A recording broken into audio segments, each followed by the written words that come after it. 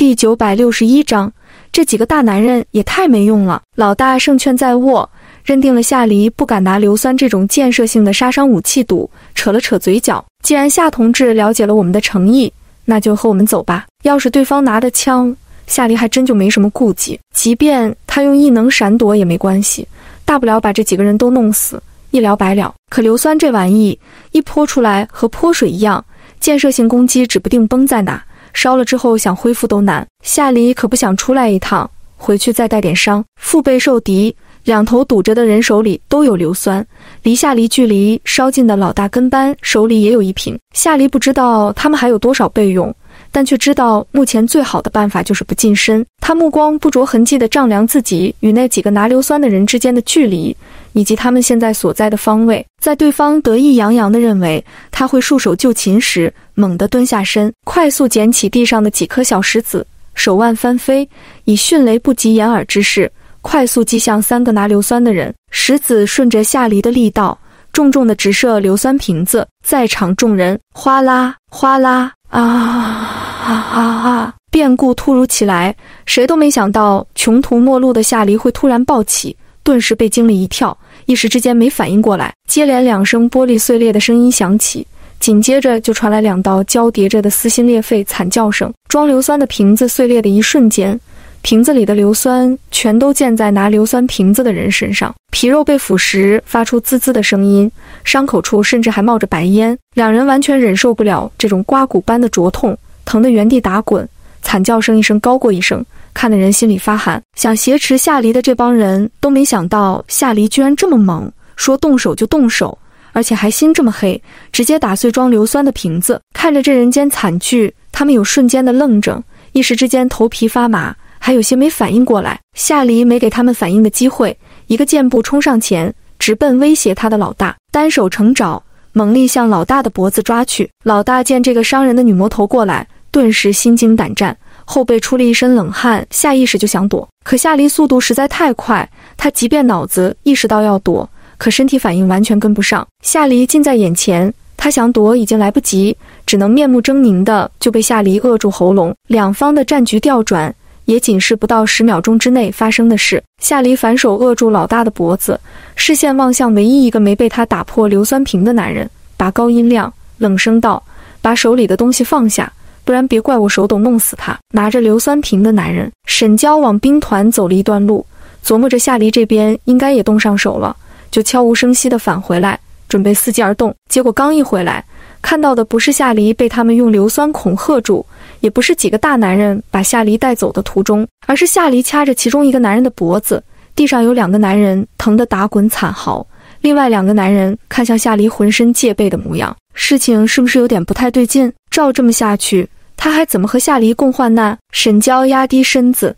尽量让自己与墙根处的黑影融合，拳头微微握紧，心里恼恨，连一个女人都对付不了，这几个大男人也太没用了。第962章，先送人去医院。被夏黎盯着的男人手里拿着硫酸瓶，有些怀疑自己今天是不是撞鬼了。明明为了对付一个小姑娘，他们来了5个人，还带着威慑人的硫酸，谁看了不说一句是他们的大好局面？可他们5个大男人现在却在眨眼间沦落到首领被擒，重伤过半，彻底陷入被动的下场。说出去都丢人。男人手里死死地抱紧硫酸罐子，像是抱紧自己最重要的筹码一般。视线扫了一眼被夏黎捏脖子捏得脸色发青，快要不行了的老大，咬牙怒道：“你放开我们老大，我放你走。咱们桥归桥，路归路，今天这事儿就当什么都没发生过。我们以后互不干扰，否则别怪我被逼急了，和你同归于尽。”夏黎看着他那紧张的模样，心里稍稍松了口气。他还真怕这几个人和上回炸垃圾站的人一样，临时组队完全没队友情，大难临头各自飞呢。真不管不顾的抱着硫酸过来就泼他，他是真的会怕。好好的大姑娘，谁想留疤？夏黎看出他的色厉内荏，丝毫不受他的威胁，手上的力道甚至加重了几分。老大顿时被他掐得开始翻白眼，眼瞅着就不行了。他视线锁定抱着硫酸的男人，冷声不容拒绝地重复道：“把瓶子放下。”被扼住脖子的老大视线死死盯着男人，拼了命地张嘴想要下令。可夏黎掐他的力道太大，他根本发不出任何声音，只能嘴巴徒劳地张张合合，重复着放下的口型。拿着硫酸瓶的青年咬牙，他知道夏黎之所以没直接攻击他，就是畏惧他怀里这瓶硫酸。一旦他放下瓶子，以那女人的身手，肯定会想办法攻击他，到时候他们被一窝端，就一点自保之力都没有了。可他和老大多年过命的兄弟，他也不可能眼睁睁地看他死。咬了咬牙，男人望向夏黎方向的瞳孔微微一缩，立刻收回视线，垂下眼睑，缓缓蹲下，做事将手里的硫酸瓶子放到地上。小心，不要！恰在此时，夏黎感觉有什么东西从后方向他扑来。末世多年躲丧尸的经验让夏黎根本不用转脑子，身体本能的就快速向旁边掠去。他不仅躲开了未知危险，甚至还把手里的老大当成盾牌挡在身前，瞬间向后倒退着窜出去老远。闪躲过程中，他感觉有一道黑影向他扑来，但当时危险在即，夏黎顾不上许多。此时回头看清原委，顿时瞳孔骤然缩紧。之前那伙人里没拿硫酸的男人，此时正面色狰狞，手中拿着瓶子，站在他刚才所在之地的不远处，维持着泼洒的动作。而夏黎原来的位置上，此时正有一人飞身扑去，正是沈娇。夏黎顾不上其他，下意识地扔下手里的大哥往回跑，想要把沈娇从硫酸的攻击范围里面捞出来。可他刚才出于对危险规避的潜意识，跑出来太远，此时根本赶不回去捞人。在硫酸兜头泼在沈娇身上之前，他只来得及抓住沈娇的上臂，猛力一拽，让她不至于整个头笼罩在硫酸的攻击范围。滋啦啊！沈娇的半张脸被硫酸溅到，顿时冒起白烟，伤口处被腐蚀的血肉模糊，疼得她惨叫出声。她想捂脸，可手都不敢碰脸，太疼了，疼到她意识都有些模糊。顾云逸飞奔而来，看到这一幕，目眦欲裂，他双目赤红，疯了似的冲到沈娇身边，把人从夏黎手里接过来，紧紧抱住，声音焦急地大喊：姐，你怎么样？你别吓我呀！一切只发生在转瞬之间，这个结果让所有人都猝不及防。夏黎没废话，一个手刀解决了泼完硫酸就想跑的人，回身用石子击向诈降之人的后脑勺，把人打倒在地。失去硫酸的庇护，那些人的武力值本身并不高。夏黎解决完人，冷着一张脸看向顾云逸，急声道：你先送人去医院，这里交给我，人肯定不能都杀了。沈娇伤到这种程度，必须把人弄回去问出主谋才行。现在最主要的还是送人去医院。至于那两个同样被硫酸泼到的同伙，道歉，在他这恶意伤人者没人权。顾云逸此时也冷静下来，顾不上和夏黎嘱咐其他，回了一声好，便颤抖着手把人抱起来，向医院的方向飞奔而去。夏黎视线扫了一眼地上或惨叫或晕倒的人，柴了下牙，走过去挨个开始卸四肢，嘎嘣嘎嘣的声音听着格外的让人牙疼。老大之前被夏黎掐得半死，此时刚缓过来些许，眼睛堪堪可以对焦，看见夏黎这个煞神一步一步朝他走来，吓得魂都没有了，哆哆嗦嗦地坐在地上，惊恐的目光死死地盯着夏黎的脸，手脚并用地向后退。你要干什么？这么残暴的女人，上面怎么能只派他们5个来执行任务？再给他5个人，凭借着这女人的身手，他们也把人带不回去啊。第963章就很难评。夏黎无视老大的惊恐，走到他面前蹲下，面无表情地伸手拍了拍他的肩膀，嘴角勾起一个邪恶的弧度，声音也冷飕飕的：你最好想清楚审讯的时候要不要把你背后之人以及你这条线的上线全部招供，别以为有人能捞你，你就可以守口如瓶，过2天照样出去接着浪。不交代清楚，就算你被从部队放出来，我也保证你活不下去。伤了人哪能轻松脱罪，天下哪有那种好事。说完，夏黎无视老大看他和看鬼怪一样的惊悚眼神，抬手下滑，干净利落地给了老大一手刀，把人劈晕。老大晕倒之前满心恐惧，心中万分后悔接了带夏黎离开南岛这个任务。早知道这女人和怪物一样，他们绝对不会这么轻敌。夏黎蹲在地上，轻车熟路地把老大4肢拆下来，叹了口气，认命地充当搬运工，将几个人又找了个隐蔽处落成一摞。这条街上没人，他没办法托老乡帮他打电话给部队，只能自己去邮局给兵团打电话，让他们来接人。这一折腾就过去了2-3个小时。夏黎好说歹说才把怕他再出危险，劝他一起回部队的白团长忽悠走，这才有时间去医院看沈娇的状况。医院手术室门前，顾云逸坐在手术室对面的长条椅上，双手抱头，手肘支撑在膝盖上，整个人散发着绝望无助的气息。之前他爸说行动内容时，他就怕他爸手底下那些人又会做出来什么不听指挥的事，立刻就奔赴现场支援夏黎。当时他心里担心夏黎，但也没那么担心夏黎，因为他心里清楚，以夏黎的身手，就算出现意外，那些人想要对夏黎动真格的，他应该也可以应付。可他怎么都没想到，这场针对夏黎的掳人行动，最终受害者居然会变成他无辜的姐姐。难道这就是报应吗？就差一点，就差那么一点点，他就能赶过去阻止这场灾祸。哪怕他跑得再快上那么一丁点，也不至于他亲眼看到夏黎和他姐被攻击的全过程，却无能为力。姐姐伤在脸上，他以前那么爱美，如今这样，他心理上能接受吗？姐夫从战场上回来，会不会因为容貌嫌弃他，闹得家中不和？他爸明明说过不会真的泼硫酸，可手下的人一次又一次的违反命令，他爸真的对此毫不知情吗？还是他们家明面上是亲毛派，实际上另有别的战队？亲情、争斗、对未来的不确定，一条条思绪纷乱交杂的在顾云逸脑子里轮转，交织在一起，像一团被猫王乱了解不开的毛线，令他的思维越来越向悲观的方向发展，甚至浑身的热血都有些凉了。夏黎顺着护士的指引找到人时，看到的就是这样一幅画面。一向气质如春风拂面的男人，此时颓唐不堪，浑身散发着懊恼、迷茫的绝望气息。医院的走廊里的气氛都因为顾云逸的低气压，让人感到压抑的令人窒息。夏黎蹙眉，大步走过去，问道：“人怎么样了？”顾云逸抬起脸看向夏黎，眼眶通红，声音沙哑的道：“医生说伤在脑袋上，暂时还没脱离危险，需要进行手术。不过，就算脱离生命危险，估计容貌上也没办法恢复。”顾云逸的声音里带着浓浓的疲惫，还有些许脆弱与不知所措。夏黎在心里叹了口气，谁碰到家人变成这样，估计都不好受。伸手拍了拍他肩膀，以示安慰，叹息着道：“人活着就好。听说国外植皮技术比国内发达，说不定以后还有机会恢复容貌。”顾云逸心里清楚，夏黎这话就是在安慰他。如今出国有多难，所有人都知道，想要为了恢复容貌出国，可能性更是几乎为零。他狠狠地闭了闭眼睛，在睁开眼看向夏黎时，眼神已经褪去了刚刚的脆弱，神态格外认真。能和我详细说说今天到底发生了什么事吗？我想听详细到细节的过程，有细节，他才能判断那些人是到最后狗急跳墙才对夏黎泼硫酸，还是最开始就抱有这种歹念。如果这一切本身就是他爸的命令，顾云逸根本不敢想下去。今天发生这种事，夏黎其实也不知道该和沈娇以及他的家属说什么。说沈娇被泼硫酸这事和他无关吧？可沈娇那一扑明显是出于好心，舍身想要去救他，否认对方救他才受伤，未免有些凉薄。可要说沈娇是为他挡灾吧，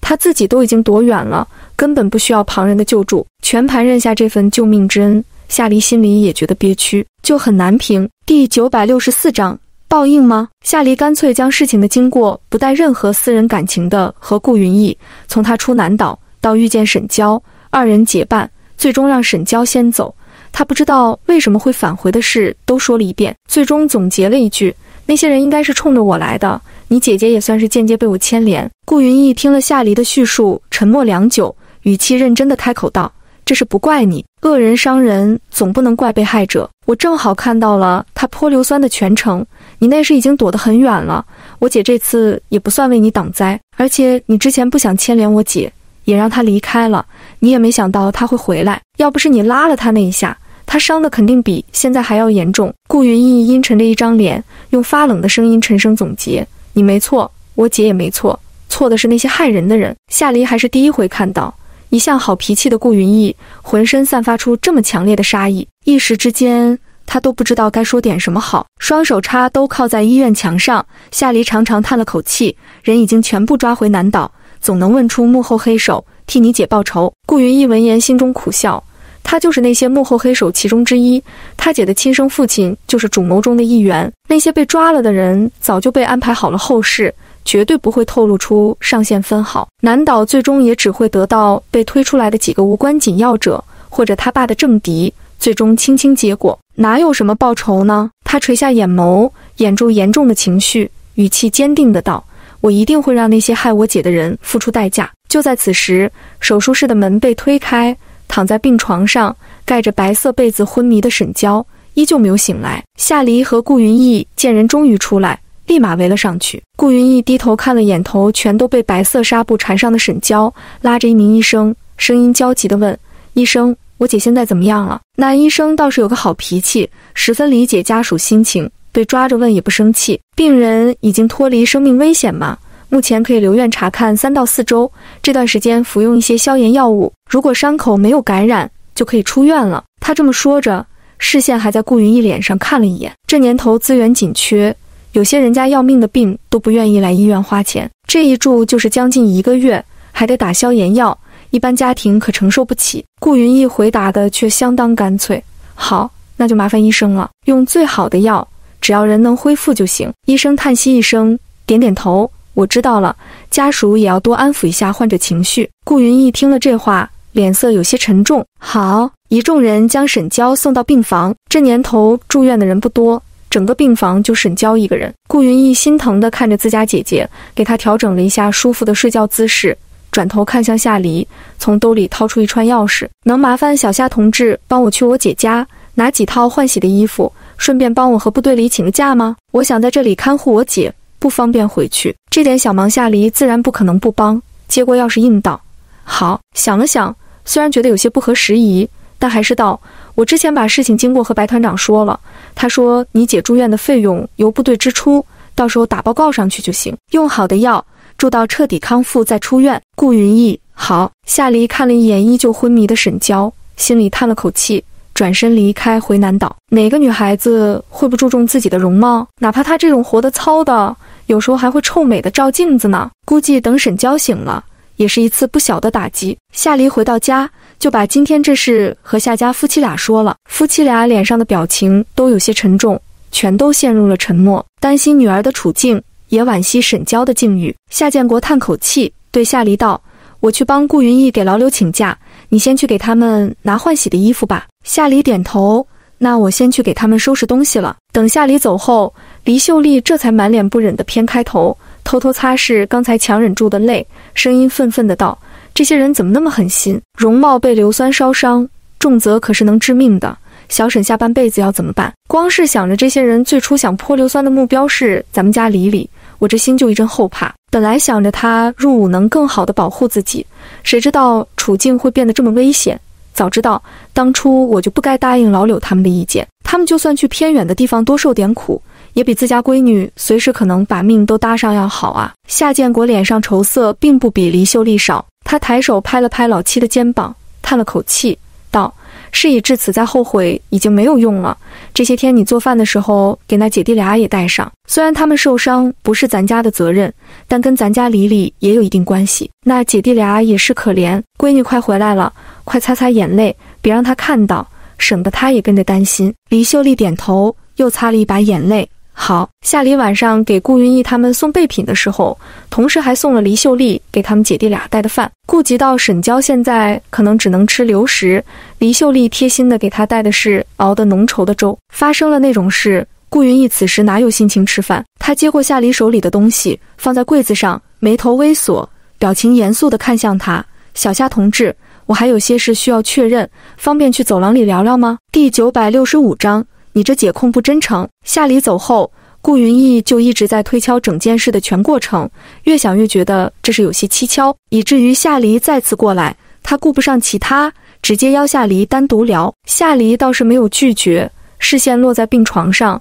看了一眼还没醒的沈娇，微微点头：走吧。两人离开病房后，脑袋被缠成木乃伊，一直躺着没有任何动作的沈娇睫毛轻颤，微微张开眼神冷漠的眼睛。谁曾想这么微小的动作也能牵动伤口，疼得他面色顿时扭曲，紧接着拉动伤口，又传来2次更严重的痛感，那种丝丝落落钻心的疼，让他整个人都在不自觉轻颤。身侧的双手死死地握紧，心里不停地告诉自己，这一切都值得。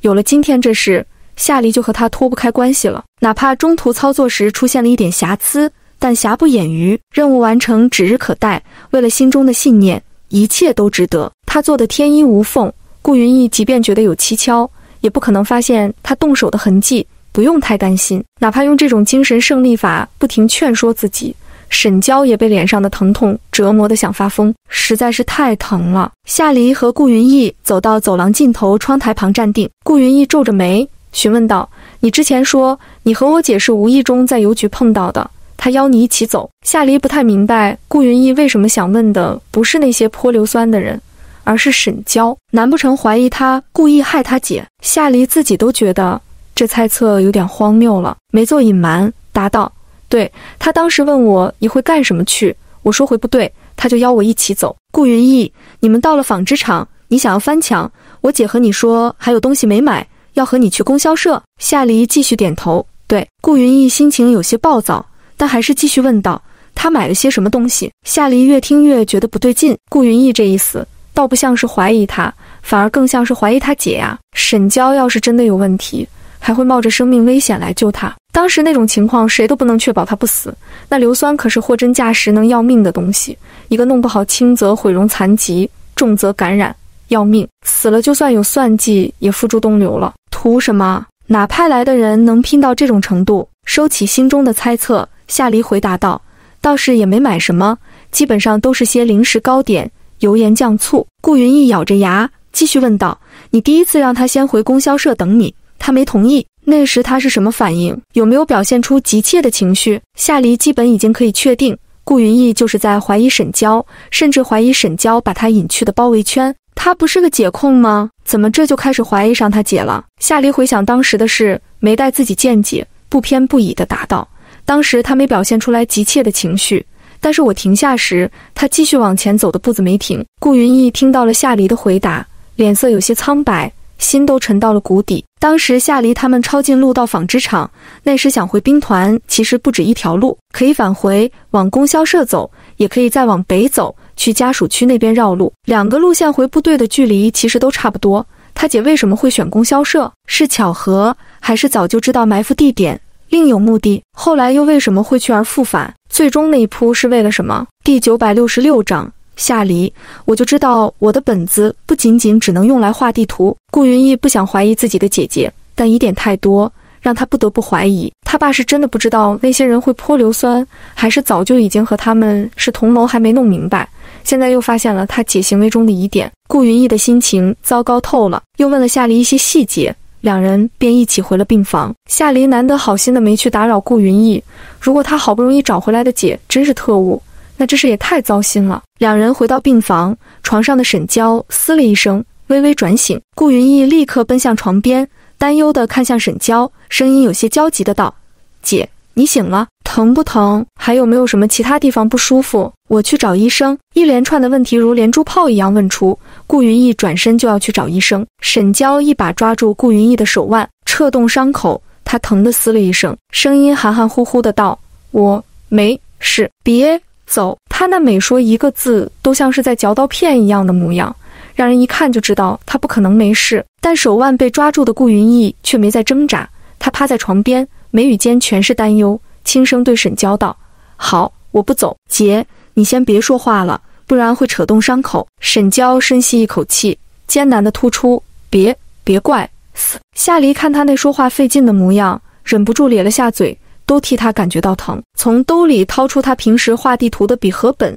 递过去：说话疼就写吧。顾云逸接过本子，贴心地塞进沈娇手里：对，姐，你写吧，省着扯动伤口。沈娇微微点头，拿着笔在抖抖嗖嗖地在纸上写着一段话：云逸，别怪小夏，不是小夏的错。顾云逸和夏黎看到沈娇写的字条，脸上的表情有一瞬间复杂。如果沈娇没有问题，这句话就完全是句好话，不想让家人因为他的伤牵连夏黎。但如果沈娇有问题，那这句话就有故意挑拨，把视线转移到他救夏黎这件事本身，把责任推给夏黎的嫌疑。夏黎意识到自己想了些什么，默默无语望天。他感觉自己好像也被顾云逸的思维带偏，下意识的就把沈娇当成嫌疑犯看待了。顾云逸握住沈娇的手，给她掖了掖背角，声音温和的轻声安抚道：姐，你不用担心，他们袭击小夏同志的时候我在场，看到了全程。当时小夏同志已经躲开了，我不会迁怒他。确实有想扣紧救夏黎受伤帽子的沈娇，他这弟弟今天是不是和往日比起来太冷静了一些？沈娇被纱布遮挡下的面容有些僵硬，好在隔着层纱布，外人看不出什么。他在纸上写下那就好3个字。夏黎感觉医院的气氛古里古怪的，不想看着姐弟俩有意无意的互相揣测，对顾云逸出言道：那你在这好好照顾沈嫂子吧，吃饭的事也别折腾了。我妈说这几天把你们那份也做出来，到时候我给你们送过来。至于顾云逸一个大男人照顾沈娇不方便，夏黎倒是从来没想过留下来照顾人，关系没到那份上，而且他连自己都照顾不明白呢，怎么照顾别人？真不方便。顾云逸自己会找护士或者护工，顾云逸也想到自己亲自照顾沈娇会有些不方便，便没拒绝夏黎。那这几天就麻烦婶子了，等我找到合适的人照顾我姐，到时候就不麻烦了。夏黎没多说，点点头，对沈娇道：那嫂子你好好休息，我先回去了，缺什么和我说，我给你带过来。沈娇微微点头。夏黎离开后，病房里的气氛有些沉寂。第967章谣言横行。顾云逸不想在沈娇伤重的情况下审问她，如果她的猜测都是假的，只会让姐姐更加伤心，他不想伤害她。沈娇自然也发现了顾云逸态度的不对劲，她从小就是被精心培养的特殊人才，察言观色的能力自不必说，心知不能让她的疑心在心里扎根，于是在纸上写道：能去一趟供销社吗？我的钱好像丢在那附近，红布包着的。顾云逸看到纸上的内容一愣，难不成姐姐返回不是因为另有所图，而是单纯的因为钱丢了回去找？顾云逸心里的怀疑少了些许，但也没有完全散去，应道：我先给你喂点粥，一会再去找。供销社那么多人，要是丢在那也早被人拿走了。沈娇没推辞，微微点头答应。顾云逸一向是个有行动力的人，得知线索后就去供销社附近寻找，最终在供销社旁的杂物堆底下发现了用红布包着的一沓钱。之所以不会认错，是因为红布里除了那一沓钱以外，还有他姐夫的工资条。今天正是他们部队发工资的日子，他姐大概也是因此才出来采购，心里有点懊悔。是他误会了吗？顾云逸想了想，还是询问了一些住在夏黎他们那件事的发生地到兵团那条路的老百姓，还真就有人看到下午有个漂亮的女同志在路上来回摸兜，像是丢了什么东西的模样，之后又返回去找到这么多证据，顾云逸从开始怀疑沈娇就提起来的心终于落回了肚子。还好不是他姐，心里既放松又懊恼，暗骂自己怎么能怀疑他姐呢？回去得和他道个歉。夏黎回到部队的时候，就感觉部队的气氛变了，整个兵团的气氛都显得十分紧张，就连普通战士都加了夜跑训练。夏黎刚一回到家，就看到了早已等在他家里的柳师长。柳师长用视线把夏黎上下扫量了一番，见人没受伤，这才稍稍松了一口气。人没事就好。虽然早就收到那些人要搞事的消息，却没想到那些人这么猖狂，居然随身携带那么多浓硫酸。不幸的是，小木媳妇遭了这场无妄之灾，一个女人半张脸毁容，想也知道后面的日子不会好过。那些人简直丧心病狂。夏黎坦言道：确实挺匪夷所思的，虽然现在硫酸不算什么违禁物，但他们一拿就能拿出来5大瓶，提前还没有任何人发觉，这是本身就不合理。这么大的量，总不能这些东西是他们自己在家里提炼出来的吧？柳师长叹息，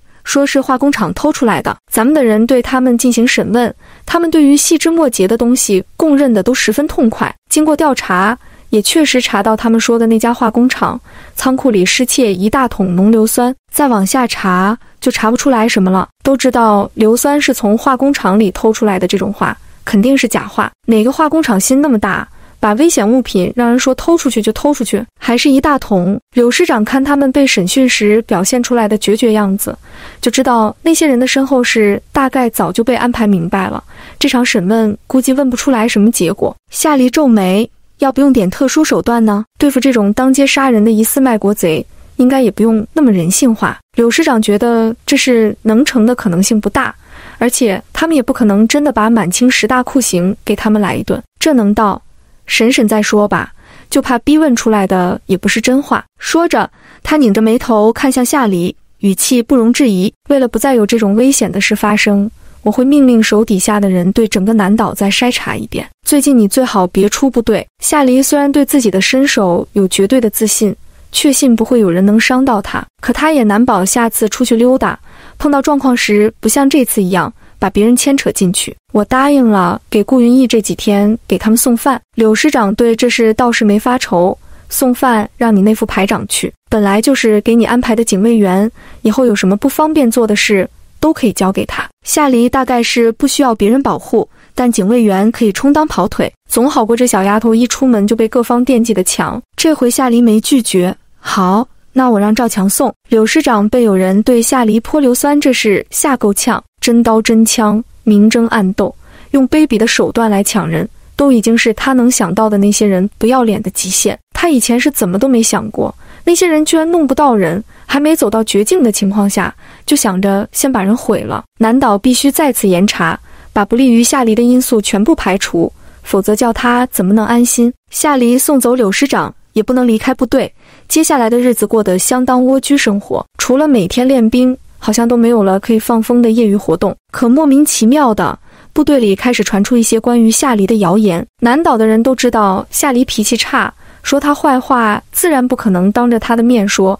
起初夏黎对于那些流言并不知晓，还是王嫂子跑到夏黎家，偷偷把夏黎拽到墙角处，小声把事情说了一遍，夏黎才知道。但此时部队里诸如穆克进媳妇为了救夏黎，现在脸都毁了，这辈子大概是完了。小夏有情有义，为了报小沈的救命之恩，每天都让手下给住院的小沈送饭，不亲自去看人，也是因为柳师长不允许。小沈现在是雷空弟子的救命恩人，估计以后就算脸上有疤痕也没事，小夏那么有钱，肯定会养着他。小沈这也是享福了的言论早就已经横行。第968章，是哪个缺德的玩意传出来这么不靠谱的闲话？夏黎听到这些谣言的第一反应就是匪夷所思。那天的具体细节他只和柳师长、白团长、顾云逸还有他爸妈说过。白团长、柳师长巴不得把事压下来，自然不会往外说。顾云逸还没回部队，他爸妈更不可能坑闺女。那部队里这些人怎么就对这件事知道的这么一清二楚，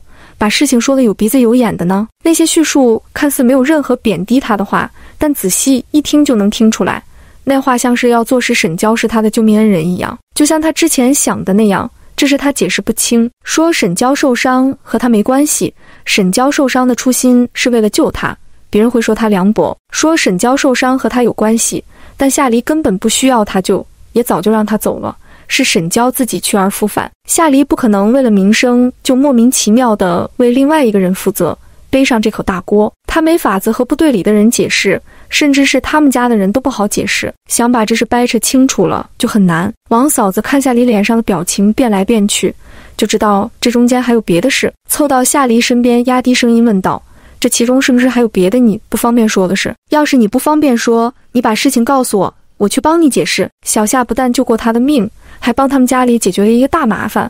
他拿着那些不要脸的亲戚到现在想出门还开不上介绍信呢。现在小夏这名声虽然没变坏，但流言总让他感觉不知道哪里怪怪的，还是趁早解决了的好。夏黎想了想，把事情的经过都和王嫂子说了一遍。王嫂子听完顿时气愤不已，她皱着眉头愤愤地道，是哪个缺德的玩意传出来这么不靠谱的闲话？怎么着，这是想让你一辈子养着沈娇，赖上你了？这事该不会是沈娇为了赖上你自己传的吧？我这就去把事情和他们解释清楚。王嫂子以前没和沈娇接触过，对沈娇的为人并不清楚，但她知道这流言最大的得利者，也是唯一的得利者，就是沈娇。沈娇要是真这么干，简直坏透了。王嫂子得了消息，气冲冲的就想冲出去和那些传闲话的人算账。夏黎却伸手拉住了王嫂子的胳膊，应该不是他传的，他现在还在医院没回来，这几天也没看到谁给他探病，估计是有别的人从哪知道了点只言片语乱传的。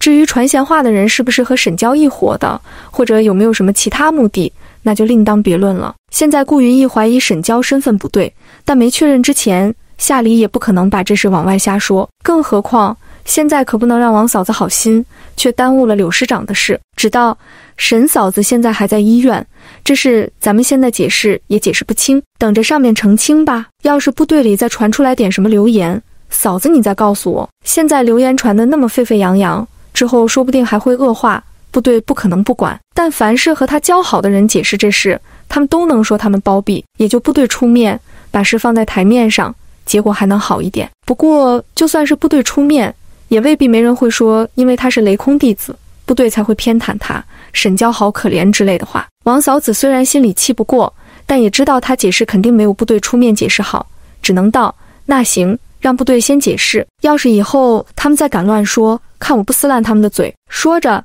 他看向夏黎：小夏，你也别往心里去，这事本就不怪你，泼硫酸的又不是你。夏黎被他这话逗笑了。好，他这人最大的优点就是心大，外面的人怎么传对他影响不大，无非觉得这事要是真和沈娇有关，有点恶心人。原本他还对沈娇受牵连这事有些抱歉，甚至觉得沈娇能危难关头挺身而出，是个好人。但让那些人一搅和，那点歉意也快磨没了。也不知道顾云逸那边的进度怎么样了，查没查出来沈娇身份是否有异。希望他是个好人，一切只是他们多心，不然穆克进那个碎嘴小菜鸡就没好日子过了。果然事情的发展和夏黎猜测的差不多，部队里那些夸夏黎知恩图报的声音中，逐渐夹杂了他这么多天都不去医院看人，太绝情的言论。夏黎在家里好吃好喝，就等着事情继续发酵。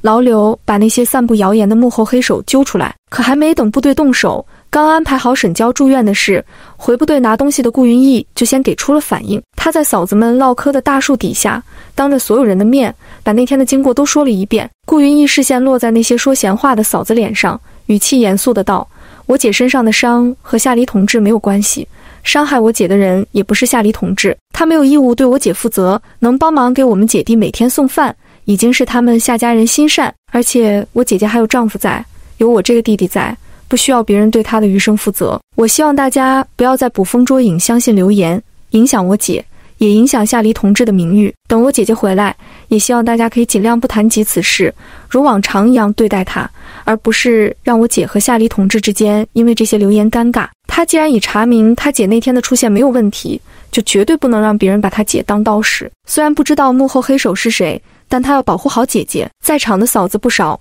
往日嘈杂的大树底下，今日却鸦雀无声。谁都没想到，第一个站出来为夏黎解释的，居然不是夏黎自己，也不是夏家人，而是受害者的弟弟。静谧的空气中，一个小小的嘟哝声突然响起，可周围环境太静了，哪怕这声音再小，也同样显得格外突兀。第969章，狼心狗肺。所有人都看向说话的沈嫂子。沈嫂子一向和王嫂子不和，之前王嫂子婆婆来部队搞事的时候，她没少出力。后来夏黎因为造谣的事为王嫂子出头，导致她回去因为嚼舌根被她男人骂了以后，现在是连夏黎都恨上了。听到有人袒护夏黎，她自然不乐意，见所有人的视线都看向她，有些芒刺在背。她猛地挺直身子，微微扬起下巴，强撑起自尊，不屑地看向顾云逸。顾参谋，谁不知道你喜欢夏黎，但你也不能因为喜欢夏黎就袒护她到这种程度。你姐对你也不错，你怎么能踩着你受伤姐姐的名号帮夏黎？你姐还在医院没回来呢，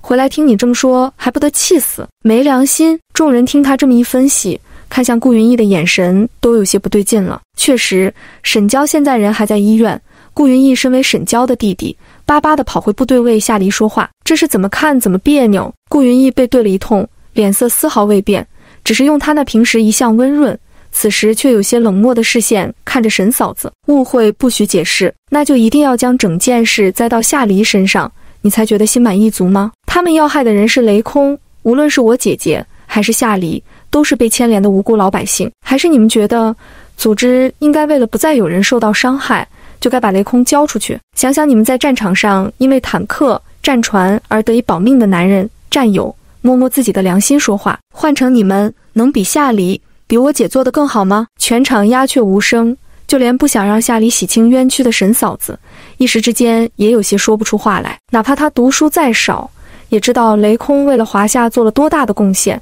比他们这些人的价值大得多。说到底，这件事都是那些坏分子搞的鬼，也确实怪不得夏黎。顾云逸视线从沈嫂子身上离开，在周围人的脸上逡巡一圈，语气诚恳：我在这里还想拜托大家一件事，我姐这次受伤，容貌上可能会变得和大家有所不同，我希望等她回来，大家不会对她区别对待，也不要用异样的眼光看她，把她当成一个普通人就好，更不要提及她的伤心往事，让她难过。谢谢大家。说着，他对大家深深地鞠了一躬。姐姐身上发生那种惨事，他没办法替她承担伤痛，但至少想为他提前打点好，将环境对他的伤害降到最低，这也是他为数不多的能为姐姐做的事了。部队里的人早就听说沈娇可能毁容了，但大家也都是听说，这次听到正主弟弟嘴里亲口说出来，才彻底相信。见到顾云逸这般谦卑恳求的样子，想起之前他们的所作所为，众人面上都有些讪讪，当即就有人道：“你放心，咱大院里的人不是那种只看外表的人。小沈舍己救人虽然没成功，但有那份心思，就证明他人品好，我们绝对不会对他区别对待。”立刻有人附和道：“对，小顾，你别担心，我们肯定把小沈当普通人对待，不用有色眼镜看他。”夏家门口，夏黎双手抱胸，靠在院子内墙上，他身边半蹲着鬼鬼祟祟趴在门框上，抻着脖子偷偷往外看的赵强，两人一高一矮，一动一静的样子，对比起来十分违和。第970章，极度利己主义者。赵强把探出门外的头缩回来，转头看向夏黎：“排长，我们还要去找柳师长搬救兵吗？”夏黎扯了扯嘴角，站直身体，拍拍衣服上的灰，边往屋里走边满不在乎的道：“他都解决完了，还叫什么救兵？只不过顾云逸这么一搅和，部队里隐藏的大鱼估计也知道这谁搅不浑，会暂时缩回水里，不再冒头。也不知道柳师长那边彻查部队内部彻查的怎么样了。这条大鱼让他们放长线捞大鱼，捞这么长时间都没能捞上来，部队里藏着这么深的一个绞尸精，总归是一大隐患。”赵强见夏黎回了屋子，便也起身跟了上去。大院里女人们的勾心斗角先不提，今天晚上婶子说做了好吃的，要请他。顾云逸拿好东西，没有第一时间回医院，而是躲避人群，去了他在工厂家属院的据点。他爸派来参加这场掳人事件的5个人全部被俘，自然没有人能给他爸传消息。加之柳师长最近动作比较大，但凡有点问题的人都不敢有什么大动作。顾云逸猜测，即便他爸还派了别的人来盯梢掳人事件的后续，现在消息也还没传回去。最近这几天发生的事实在太多，猜测也太多，他得好好想想要怎么和他爸说。顾云逸坐在书房的椅子上良久，这才眉宇紧锁地拿起电话，拨通了他爸的电话号码。电话那头很快就接了起来，声音里甚至有些焦躁：“云逸，你们南岛那边什么情况？我听手下的人说，柳师长跟发疯了一样，在南岛挖地3尺，弄得好多派系的人都对他极其不满。咱们安插在南岛的人根本不敢动，我到现在还没有收到那边准确的信息。行动到底怎么样了？即便失败了，也总要有个结果。”这和顾云逸猜测的差不多。电话那头的人对于无法掌控大局的焦躁，顺着电话线传过来，让顾云逸明白，他爸那边的平稳心态估计维持不了太长时间了。他故意模糊话语，有心事看到，柳师长之所以在南岛发疯，是因为你派去的那些人泼浓硫酸伤了部队的人。什么？夏黎受伤了？他们的人埋伏，肯定不可能在大庭广众之下动手，目标只有一个。顾云逸说伤到部队里的人，顾父下意识就觉得受伤的是夏黎。电话那头的反应明显比顾云逸猜测的还要大，惊声尖叫的声音恨不得穿透耳膜，却让顾云逸的心缓缓放回了肚子里。看来他爸是真的不知道那些人会用硫酸伤人，否则绝对不会是这种态度。他爸多半并没有想伤害夏黎。顾云逸听着电话那头不敢置信的尖叫声与怒骂，语气十分平稳的道：“患者深2度烧伤，目前还在医院。”柳师长十分气愤，居然有人将手伸进部队，怕这样的事情再次发生，这才会对整个南岛进行戒严。电话那头的人也稍微冷静了一些，语气依旧不算太好：“那刘老头就是个疯子，深2度烧伤，烧在哪里？脑子和手还能用吗？”顾云逸第971章，主动出击。顾云逸基本上已经可以肯定，他爸什么都不知道，说不定还被人当枪使了，不然那些埋伏在南岛上的人明明被吩咐过不要随意伤人，为什么会3番5次的出现变故？这不顾及其他人的感受，只顾及自己利益的画风太过于熟悉，让顾云逸一时都有些无言。他沉默半晌，这才出言道：“受伤的不是夏黎，是我姐。”电话那头的人没有丝毫停顿，语气不带半分担忧，态度不悦地质问道：“他去那里干什么？”顾云逸深吸一口气，无论经历过多少次，他还是会对他爸对他姐的态度而感到心寒，声音里夹杂着几分愤怒的质问：“你难道就不问一句，你那还住在医院里的女儿伤情怎么样吗？”电话那头的人听到他这么问的话，明显有些诧异：“你不是说12度烧伤吗？”顾云逸狠狠地闭了闭眼，觉得跟他爸这种没感情的生物谈亲情，简直就是个笑话。之前他爸认为受伤的是夏黎时，还问了一句脑子和手有没有问题，生怕他没办法继续研究。可到了他姐这，他是真的一句话都不问，好像真的从来都没有过这个女儿一样。顾云一手死死地握住话筒，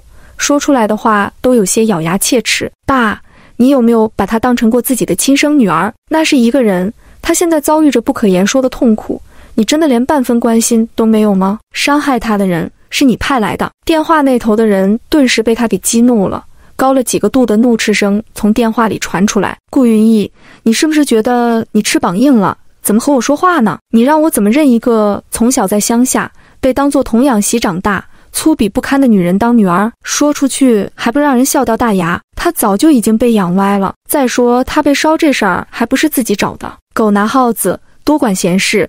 她要是不往夏黎身边凑，怎么可能牵连到他？简直就是自作自受。顾云逸听着父亲对姐姐一句又一句的嘲讽，双手越握越紧。此刻他是真心的心疼躺在医院里的沈娇。他的家庭从来都不完美，他爸没有感情，自私自利的不像一个人。明明是亲生的闺女，真的能因为20几年不见面就彻底割舍吗？难道不应该因为他遭受的那些苦难反而更心疼他吗？父子两个在电话里大吵一架，最终不欢而散。南岛现在管制严成这种地步，里面的人想干点什么都难，外面的人想去干点什么更是难上加难。父子俩十分有默契地决定先冷静一段时间，后续的事后续再想办法。顾云逸心疼姐姐，和他爸汇报完工作之后，便跑回医院继续照顾沈娇。无论是心情还是身体上，都力求给予全方位的呵护，把家里其他人没给到他身上的亲情全都不给他。他把这1年的假期全部用在了看护姐姐这件事上，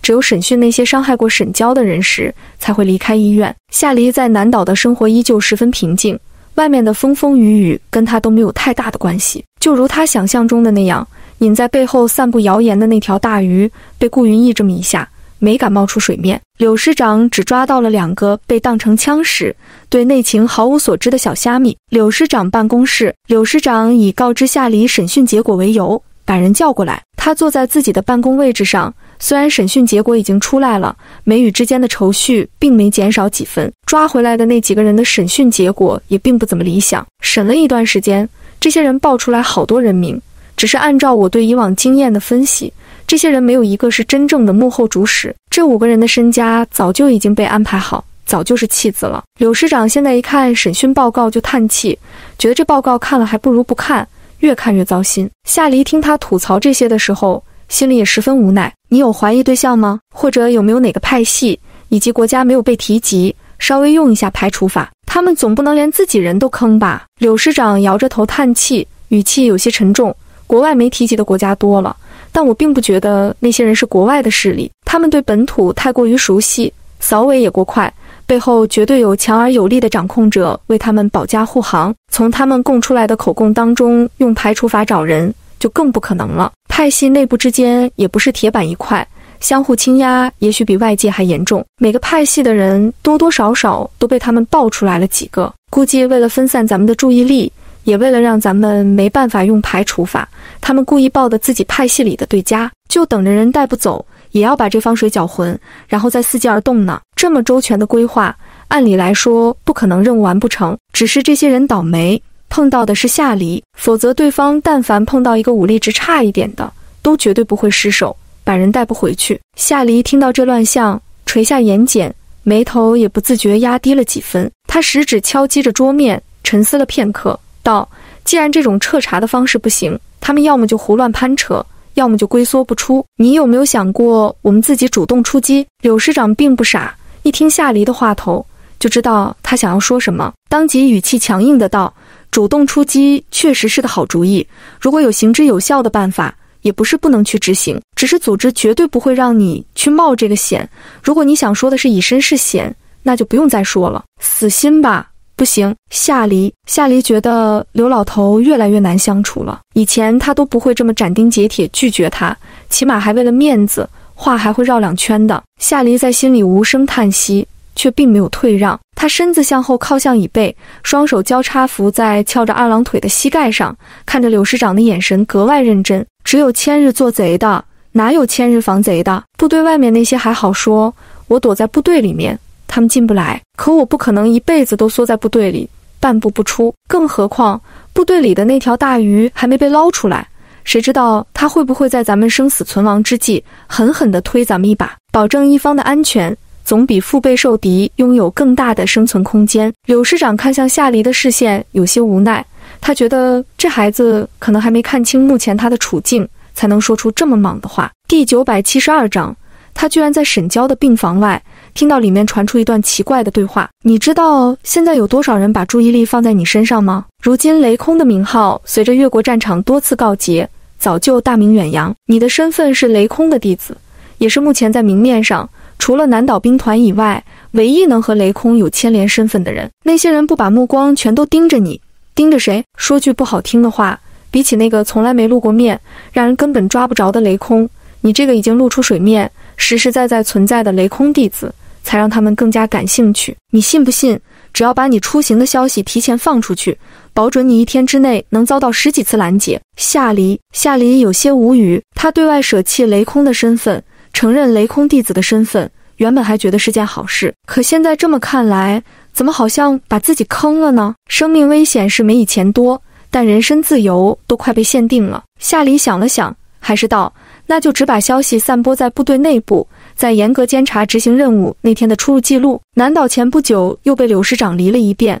估计就算有人得到消息，也不敢往外传，即便传了也来不及布置，只有内部的人才好下手。柳师长闻言皱眉，那条大鱼能在部队里隐藏得那么深，就证明他一定是个极为小心谨慎的人。他并不觉得这样的人会因为他们给出的一个小小缺口就立即冒头。不过无论是什么样的方法，在夏黎安全的情况下总要试试，不然总不能真的一辈子不让这小丫头出兵团吧。制造坦克下来的授勋还没给这小丫头颁发，生物制药那边因为这小丫头弄出来的机器又给她申请了新的功绩，就算这些能一直压着，但也不能让这小丫头不去糖厂搞研究啊。这帮搅浑水的人简直太耽误事儿了。柳师长想了想，还是坦言道：我觉得能捞到大鱼的可能性不大，小鱼小虾倒是可以捞捞试试。那你明天就找个理由出去吧，我会让人在暗处保护你。夏黎点头，是否真的能抓到人不重要，军方给他们的态度才是最重要的。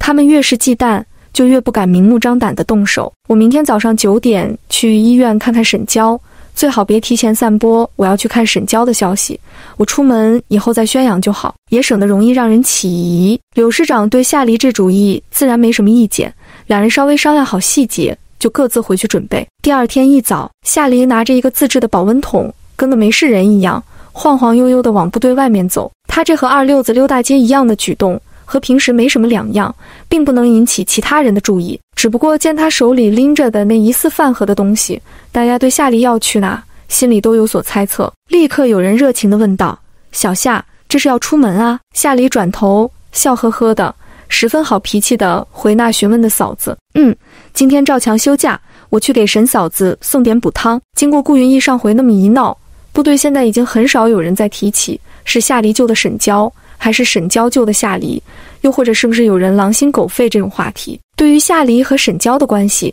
大院里的人也都定义为正向的偏多。见夏黎要去医院，立刻有几个嫂子道：小夏，你等会儿，正好你去医院，我有些吃的也想让你帮忙带去给小沈。夏黎没拒绝，行，快去拿，我在这等你们。几人纷纷回家，拿了一些补身体的东西给夏黎，让夏黎帮忙探病。夏黎一一接过，出家门时一个桶，出家属院门时身上挂成圣诞树。夏黎顶着特别高的回头率穿过部队操场，走到西门附近时，就见到了迎面走过来的顾云逸。顾云逸这几天过得应该不太好，整个人都消瘦了许多，眼神虽然还是如往日一般温润，可看他眼底的青黑，不难看出他的憔悴。夏黎有些纳闷地看向他：你今天没在医院陪你姐？顾云逸看到夏黎这大包小裹，身上绑了那么多布包的模样，眼神有些复杂。对，今天有那些人的审讯，我想再听一听细节。你这是去看我姐？夏黎低头用手扒拉了2下红布包包着的一兜子苹果。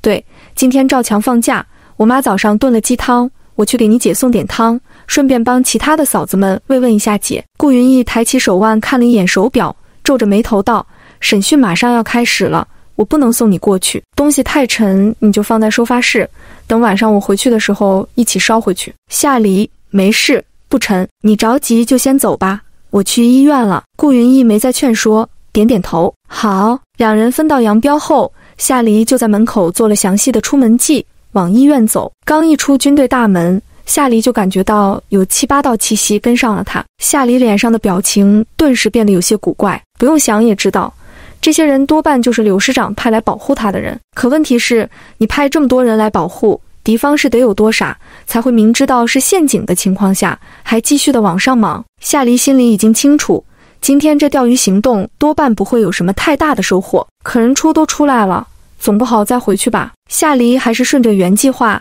拿着自家的小保温桶和其余嫂子送的慰问品，前去医院探病。夏黎本来觉得今天会无功而返，不会有任何进展，可让他没想到的是，他居然在沈娇的病房外听到里面传出一段奇怪的对话。第973章，嫂子，这是你亲戚。医院病房内，白白的墙与绿色的齐腰高踢脚线相接，清冷孤寂，淡淡的消毒水味弥漫在空气当中。偌大的病房内，只有沈娇一个满脸缠着绷带的病人。不过今天他却迎来了一个他等待已久的访客。沈娇看着提着一小网袋苹果走进来的男人，纱布缝隙中露出来的眼睛微湿，眼神如沐。父亲，您来了。穿着破布衣裳的农村中年男人看着沈娇如今狼狈的模样，长长的叹了一口气，大步走过去，将苹果放在床头柜上，紧皱眉头，声音里带着几分心疼。为了接近他，苦了你了，你这牺牲未免有些太大，一个女孩子没了容貌，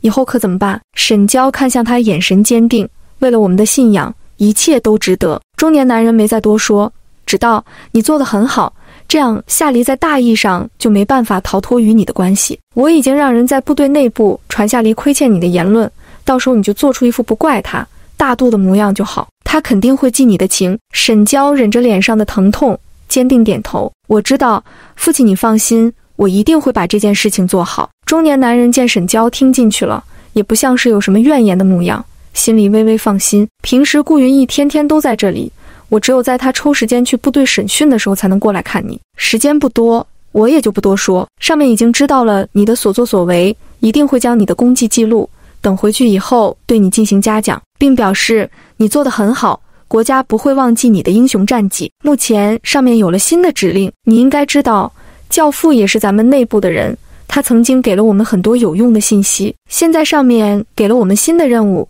希望你可以和他协同完成。沈娇闻言，忍着脸上的疼痛，表情极其坚定，这一切都是我应该做的，我一定会努力做到，绝对不让您失望。夏黎来到医院，一路轻手轻脚，快步到达沈娇病房外，就听到里面传来两人低低的说话声，只听到二人说什么失望不失望，之后就是两人对于医生说沈娇病情怎样的讨论。夏黎微微皱眉，虽然几次怀疑沈娇都有人或是证明她没问题，但他总觉得他们之前那段对话有些怪异。可哪怕他想找到更多疑点，但诸如医生说沈娇这脸毁容，只是容易发炎，不溃烂，马上能出院这种话，也着实让人听不出有问题来。稍微想了那么一下，夏黎决定炸一下这两人，若无其事的大步走进屋子，疑惑的视线落在男人身上，声音里透着探寻般的疑惑，什么不让他失望？屋子里的两人正在说话，门口突然传来一道女声，顿时把两人吓了一跳。沈娇连脸上的疼痛都顾不上，猛地转头向门口的方向看去，就见夏黎身上挂了许多东西，手里还拿了一个最近大院里十分流行的保温桶，站在门口满脸怀疑地看着他父亲。沈娇的心脏砰砰直跳，脑子都有些宕机，紧张到连身体上无时不在的灼烧之痛都感觉不到了，心里慌张的不行，满脑子都是自己砰砰砰的急促心跳声，却不得不强逼自己冷静下来。千钧一发之际，沈娇决定先转移话题，看看对方只是随口一问，还是真的有什么疑惑。她声音变得十分柔和，小夏来了，这是来给我送东西，怎么拿这么多？夏黎见她说话都能说这么利索了，心里还有点诧异。前几天她过来，她说话还得一个字一个字往外蹦呢，这么快就能说话成句了？不是说伤口还没有完全结痂，这些是其他嫂子托我一起带过来的东西，他们怕人来的太多影响你休息，就全都让我一个人代劳了。说着，夏黎视线落到那一看就饱经风霜的中年男人身上，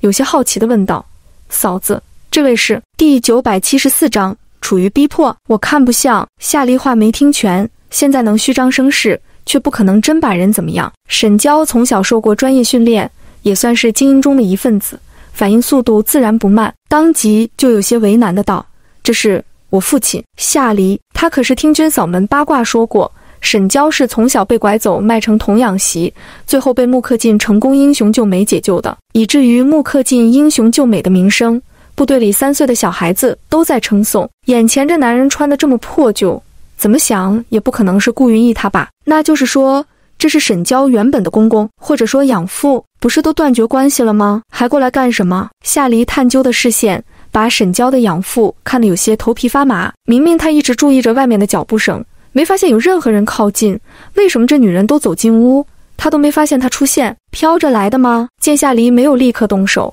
他猜测夏黎也许听到了他们的话，却听到的并不是很多，故意做出一副做坏事被人抓到的心虚又色厉内荏的模样，狠狠地瞪了沈娇一眼，记住你答应我的条件。说着转身气呼呼的就想往外走。躺在床上的沈娇没吱声，却让人能透过她纱布看见她露出来的双唇紧抿，一副懦弱又隐忍的模样。又重复了一下刚才那句话：我一定会努力做到，绝对不会让您失望。夏黎，这两人怎么整得和逼良为娼的现场似的？夏黎觉得这男人和沈娇不对劲，自然不想就这么放男人走，最好的办法是把人不着痕迹地带回部队。他伸手拦住了想要离开的人，转头看向沈娇：嫂子，是他逼你做什么了吗？沈娇诺诺的没吱声，一副被欺负的小媳妇模样。被夏黎拦住的中年男人却发起了火，他目光不善地看向夏黎，语气气愤地道：我跟我女儿说话，关你什么事？夏黎没理他，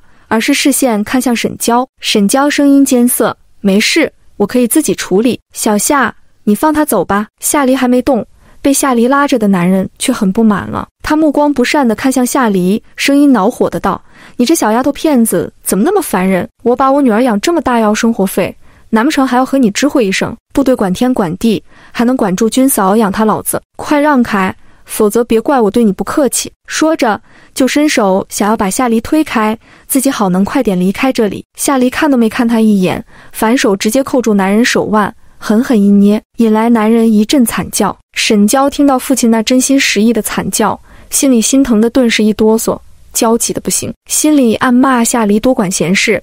正常人碰到这种家务事儿，一般不就不会再去插手了吗？这人怎么没完没了的，还想他怎么解释？小夏，我真的没事，别伤人，这怎么说都是我父亲。夏黎，不管沈娇是不是真是这样的人，他表现出来的这种就有些让人牙疼。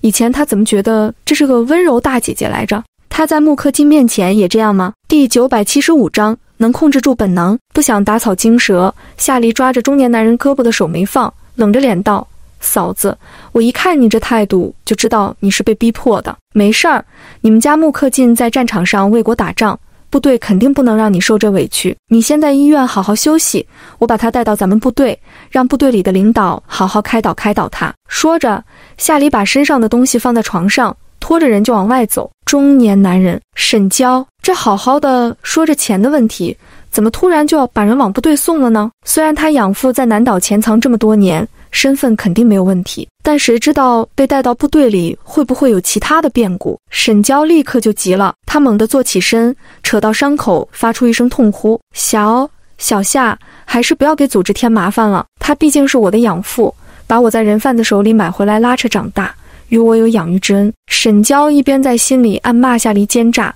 为他付出那么多，他都不能全心全意地相信他，听他的话就是个白眼狼，面上还不得不温柔地给夏黎解释，像是下了多大决心一样，甚至语调里带了几分恳求，不要把他带回部队。其实这些年我一直背着老穆给他一些生活费，我不想让其他人知道，也不想让老穆知道。夏黎，所以这是从苦情女主又变成了心甘情愿被家里吸血的人设了。中年男人恶狠狠地瞪了一眼夏黎，高声叫嚣道：我们家的事关你什么事？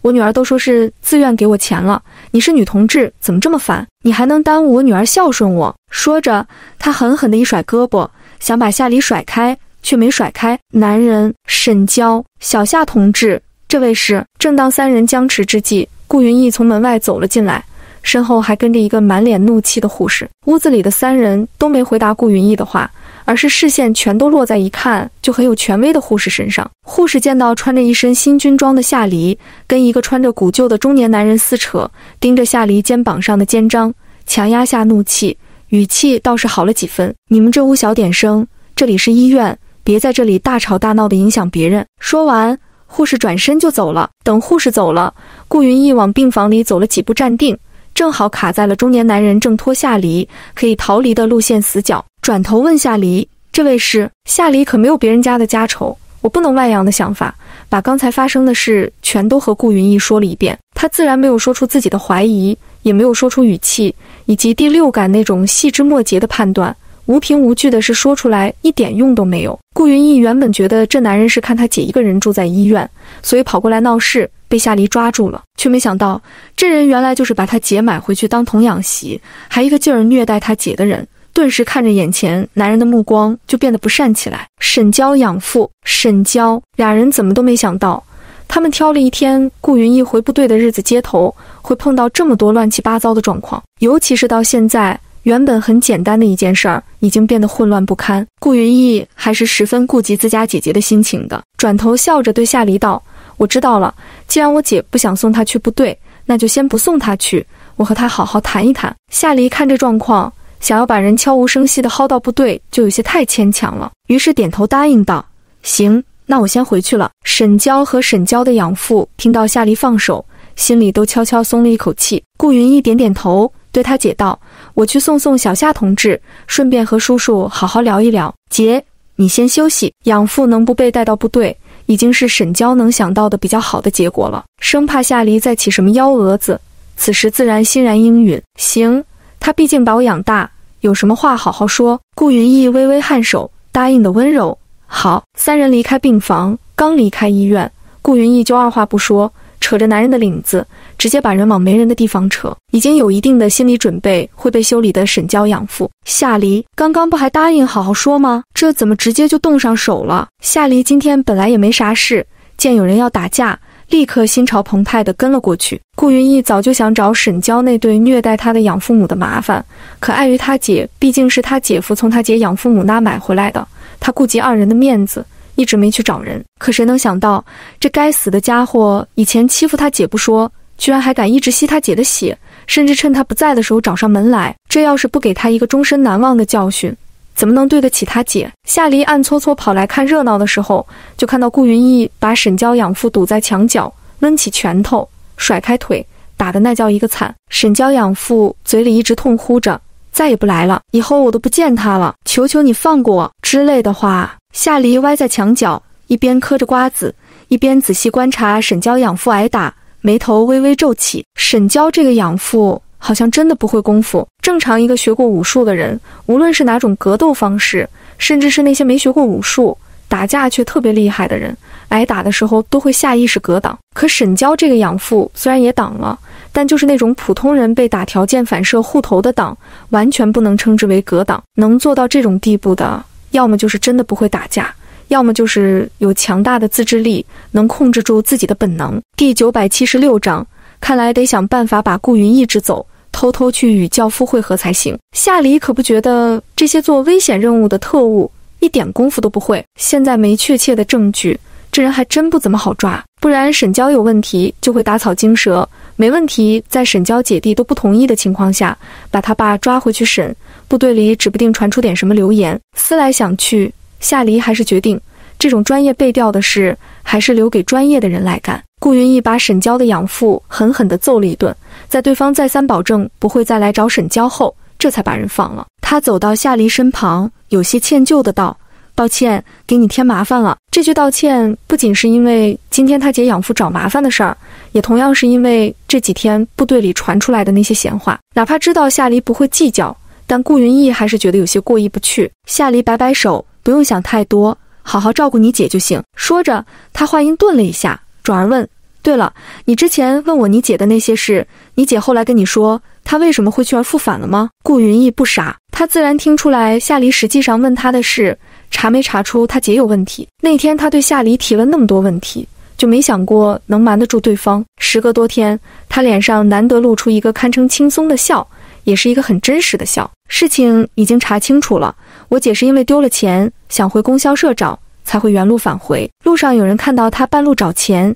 钱也已经找回来了，不用担心。夏黎，钱找回来就好。顾云逸微微一笑，语气也有几分轻松。是啊，钱找回来就好。夏黎告别顾云逸，径自回了部队。路上，夏黎仔细想了想，还是把沈娇身上可能存在的问题告诉了柳师长。别的先不说，部队内部的安全起码要保证，万一沈娇真的有点什么问题，早解决早放心。柳师长办公室内，夏黎刚一离开，柳师长就开始叹气发愁。夏黎不是第一个来跟他说沈娇可能有问题的人，陆定远走之前同样和他说过沈娇可能有问题，但他当时马上要上战场，没有更多的时间细查，让他接手这份工作。可问题就在于，他上一次令人细查沈娇的时候，沈娇身上是真的一点问题都没有。5岁时被人从高官家里拐卖到南岛第2大队沈二牛家，被当成童养媳，从小受苦，因为家里对未来媳妇管得严，出去都跟人家多说一句话都不行。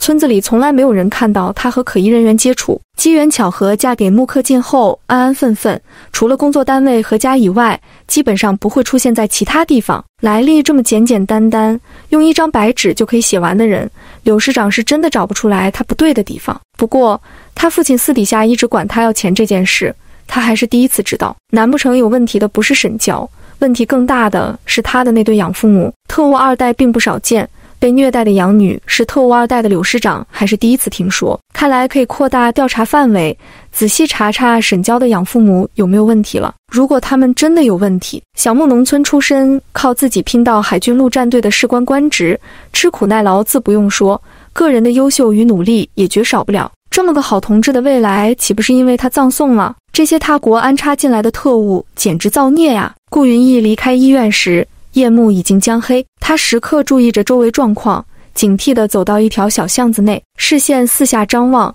确认四周没人，也没有什么奇怪的声音。蹲下身，抠下墙上的一块砖，从里面拿出一个小竹筒塞进兜里，又原封不动地把砖头恢复原样，起身快步离开。单身宿舍内，屋子里只在书桌上开了一个昏黄的小台灯，照亮书桌上圆圈大的那么一小部分。顾云逸坐在书桌旁，拿着纸条的手搭在明亮的书桌上，大半个人都隐在黑暗当中，看不清他的神色。纸条上给他传信的内容很简单，上面有任务派发下来，希望他可以配合代号娇娃的特殊工作人员完成任务，时间在后天，具体时间待定，让他后天上午12点左右经过武庄路，会有人提示他具体地点。米国那边的人一向警惕，为保证特殊工作人员安全，每次发来消息都十分弯弯绕绕，时间定的也特别紧，基本都是马上要见面，提前个2-3个小时，他们才知道具体时间和地点。顾云逸这还是第一次和除了他直系上级以外，与另外一个米方的特务接触，没想到米国居然藏得这么深。柳师长在整个南岛调查了这么多次，他们在南岛上依旧还有其他的特务深埋，没被找出来。顾云逸想了想，从笔筒里抽了一支笔，拿过本子写了起来。等到第3天中午，顾云逸开着部队里的车去接沈娇出院。武庄路正好是医院到部队的必经之路，顾云逸开车拉着沈娇，卡点在中午11点58分时拐过武庄路路口。此时武庄路上不知道正在举行一场什么活动，许多头上包着毛巾的老百姓都喜气洋洋地参与其中。顾云逸看到临水的桌子上放了2个蓝色的暖水壶，旁边还放着写有2大队领水处的牌子。顾云逸看着这并不算突兀的领水处，眼睛微微眯起。按照米国内部沟通暗号，蓝色是下，2个热水壶应该就是2点，所以会面的时间是今天下午2点，第2生产大队吗？顾云逸在沉思之际，却没发现坐在他身旁脸上依旧缠着纱布的沈娇，也同时不着痕迹地向领水处的方向瞥了一眼，很快就收回了视线。今天下午2点，2大队，看来得想办法把顾云逸支走，偷偷去与教夫会合才行。第977章，这简直是专门用来克他的。沈娇回到部队，立刻被一大群人给围住了。有跟他关系好的嫂子一脸关切地看着他，语气担忧的道：可算是回来了，担心死我们了，我就想去医院看你，可小顾说你得好好休息，让我们在部队里等你回来。实际上是顾云逸说他现在脸毁了，心情不是很好，应该不想见外人，所以才不让他们过去。不过这话就不要和小沈说了，省得他担心。另外一个嫂子也跟着附和道：是啊，现在看到你平安回来，我们也就安心了。你这回可真勇敢，居然会英勇救人。哎，小沈，上面说没说嘉奖你啊？你这次可算得上是舍己为人，这精神肯定是让大家赞许的吗？大家七嘴八舌地说了一通，全都按照顾云逸之前嘱咐的，没有故意去看沈娇那缠着丝巾遮住半张脸的脸，说出来的话也都十分关切与努力。沈娇听到大家的话，微微勾起唇角，没被伤到的那半张脸依旧温柔明媚。她声音温柔的道：谢谢大家的关心，奖不奖励的无所谓，做人只要问心无愧就好。说着，她有些不好意思，又有些为难地看向众人：你们也不要责怪小夏，这事儿和小夏没关系，当时是我自己要扑过去救人的，还给小夏和大家添了这么多麻烦。跟他关系十分好的那嫂子立刻挎住他胳膊，笑着道：知道啦，你不用再重复一遍，之前你弟弟已经跟大家解释清楚了，你呀就是心善，回来第一件事就是跟大家解释小夏的事儿。沈娇，顾云逸这边看得严，沈娇去的又是军区医院，他基本上没有时间可以和外界沟通消息。在他的认知里，还是他养父和他说，已经让人在部队里传播夏黎亏欠他的言论，根本不知道顾云逸已经帮他好好解释了一波，还平息了对夏黎不好的言论。事发过于突然，此时他眼里难免露出诧异的神色，旁边有好些人见他诧异，立刻就非常好心的给他解释了一遍最近部队里的谣言，以及他的好弟弟是如何帮他，以及夏黎解释不让他们破坏他与夏黎之间关系的事儿。顾云逸跟我们说得很明白，小夏当时已经躲开了，你虽然没救到人，但你这行为确实为了救人，你们两个都没错，错的是那些要坑害雷空还把你们牵连进去的人。这人说着，还十分欣慰地为沈娇高兴地感叹：你这弟弟可真不错，事事都为了你着想，要不是今天你提起来，我们受了你弟弟的嘱咐都不会跟你提，你都不知道他当时有多害怕你受到伤害。对呀，对呀，你这弟弟可真不错，是个细心又暖心的孩子。小夏也不错，你这伤虽然不是为了他，可他们家天天给你送吃食，还都是有营养的东西，肯定老费钱了。能碰到这么两个实心的娃娃对你好，也是小沈你的运气。小沈，你可千万万事别往心里去啊，有这么多人真心实意关心你呢。沈娇听了大家七嘴八舌的解释以及对他的恭贺，面上一片麻木，心里气得都快呕出血来。这是哪门子的好弟弟？谁家好弟弟会把他姐布置了好几个月，甚至不惜毁容得到的成果，用那么几句话毁于一旦？这简直是专门用来克他的。第978章，对上暗号。沈娇心里都快气疯了，面上却不敢表露出半分。不仅如此，还得强装着温柔大度，亲手把自己好不容易弄出来的大好局面给彻底推翻，否则部队里的人又不傻，发现他的端倪就不好收场了。沈娇怀着抑郁的心情，三两句话将这些关心他的人全部打发走，被顾云逸护着回到家。沈娇现在看到顾云逸就生气，一点也不想和他说话，连虚与委蛇都不想。刚一坐下，就一脸疲惫地看向顾云逸，道：我有些累了，想休息一会儿，你先回去吧。这要是换作平时，顾云逸肯定不会把刚从医院回来的姐姐一个人扔在家里，可他一会儿就要去和米方的人会合，根本没有时间陪姐姐。有些担忧地看向沈娇：一个人在家没问题吗？沈娇笑了笑，强装出一副温柔姐姐的模样：已经到家了，还能有什么危险呢？放心好了，我只是想要休息一下而已，不会做什么傻事儿的。话都说到这份上了，顾云逸也不可能再在沈娇家待着。他看了一眼手表，我下午还有其他事儿，可能一时半会儿回不来。如果我赶不上给你送晚饭，你就让大院其他人帮你带点食堂的饭菜，别自己做了。沈娇点点头，好。顾云逸转身离开，走到门口的时候，他脚步顿了一下，停在门口，没回头，就那么静静地站在那里，语气认真的道：姐姐，你是这世界上最好的人，凡事都不用担忧，哪怕是别人都没良心也不怕，我会照顾你一辈子。沈娇闻言愣了一下，她这才反应过来，顾云逸可能是误会她回到家里触景生情，怕穆克进不要她，才会说出这种话。不知道为什么，沈娇心底莫名有些触动，是那种酸酸胀胀的感觉，她以前从来就没体验过。不过她很快把这种没必要的感觉抛出脑后，恢复冷静姿态。好，姐姐等着你养我。顾云逸看了一眼时间，觉得时间差不多了，直接往第2生产大队跑。虽然对方没有说具体的地点，但知道是哪一个生产大队，这事情已经十分好解决了。而在顾云逸离开后，沈娇也给自己乔装打扮了一番，背着其他人不知道痕迹地离开南岛兵团，赶往第2生产大队。顾云逸到达第2生产大队，正是农忙的时间，村子里并没有人闲逛。他悄无声息地围着村子走了好几圈，最终在一个院子门口前的大石头下，发现了一个十分不起眼的蓝色米字标记。顾云逸皱起眉，回头左右四顾，确认附近没有人，这才悄悄地走到大石头旁，掀起大石头。果不其然，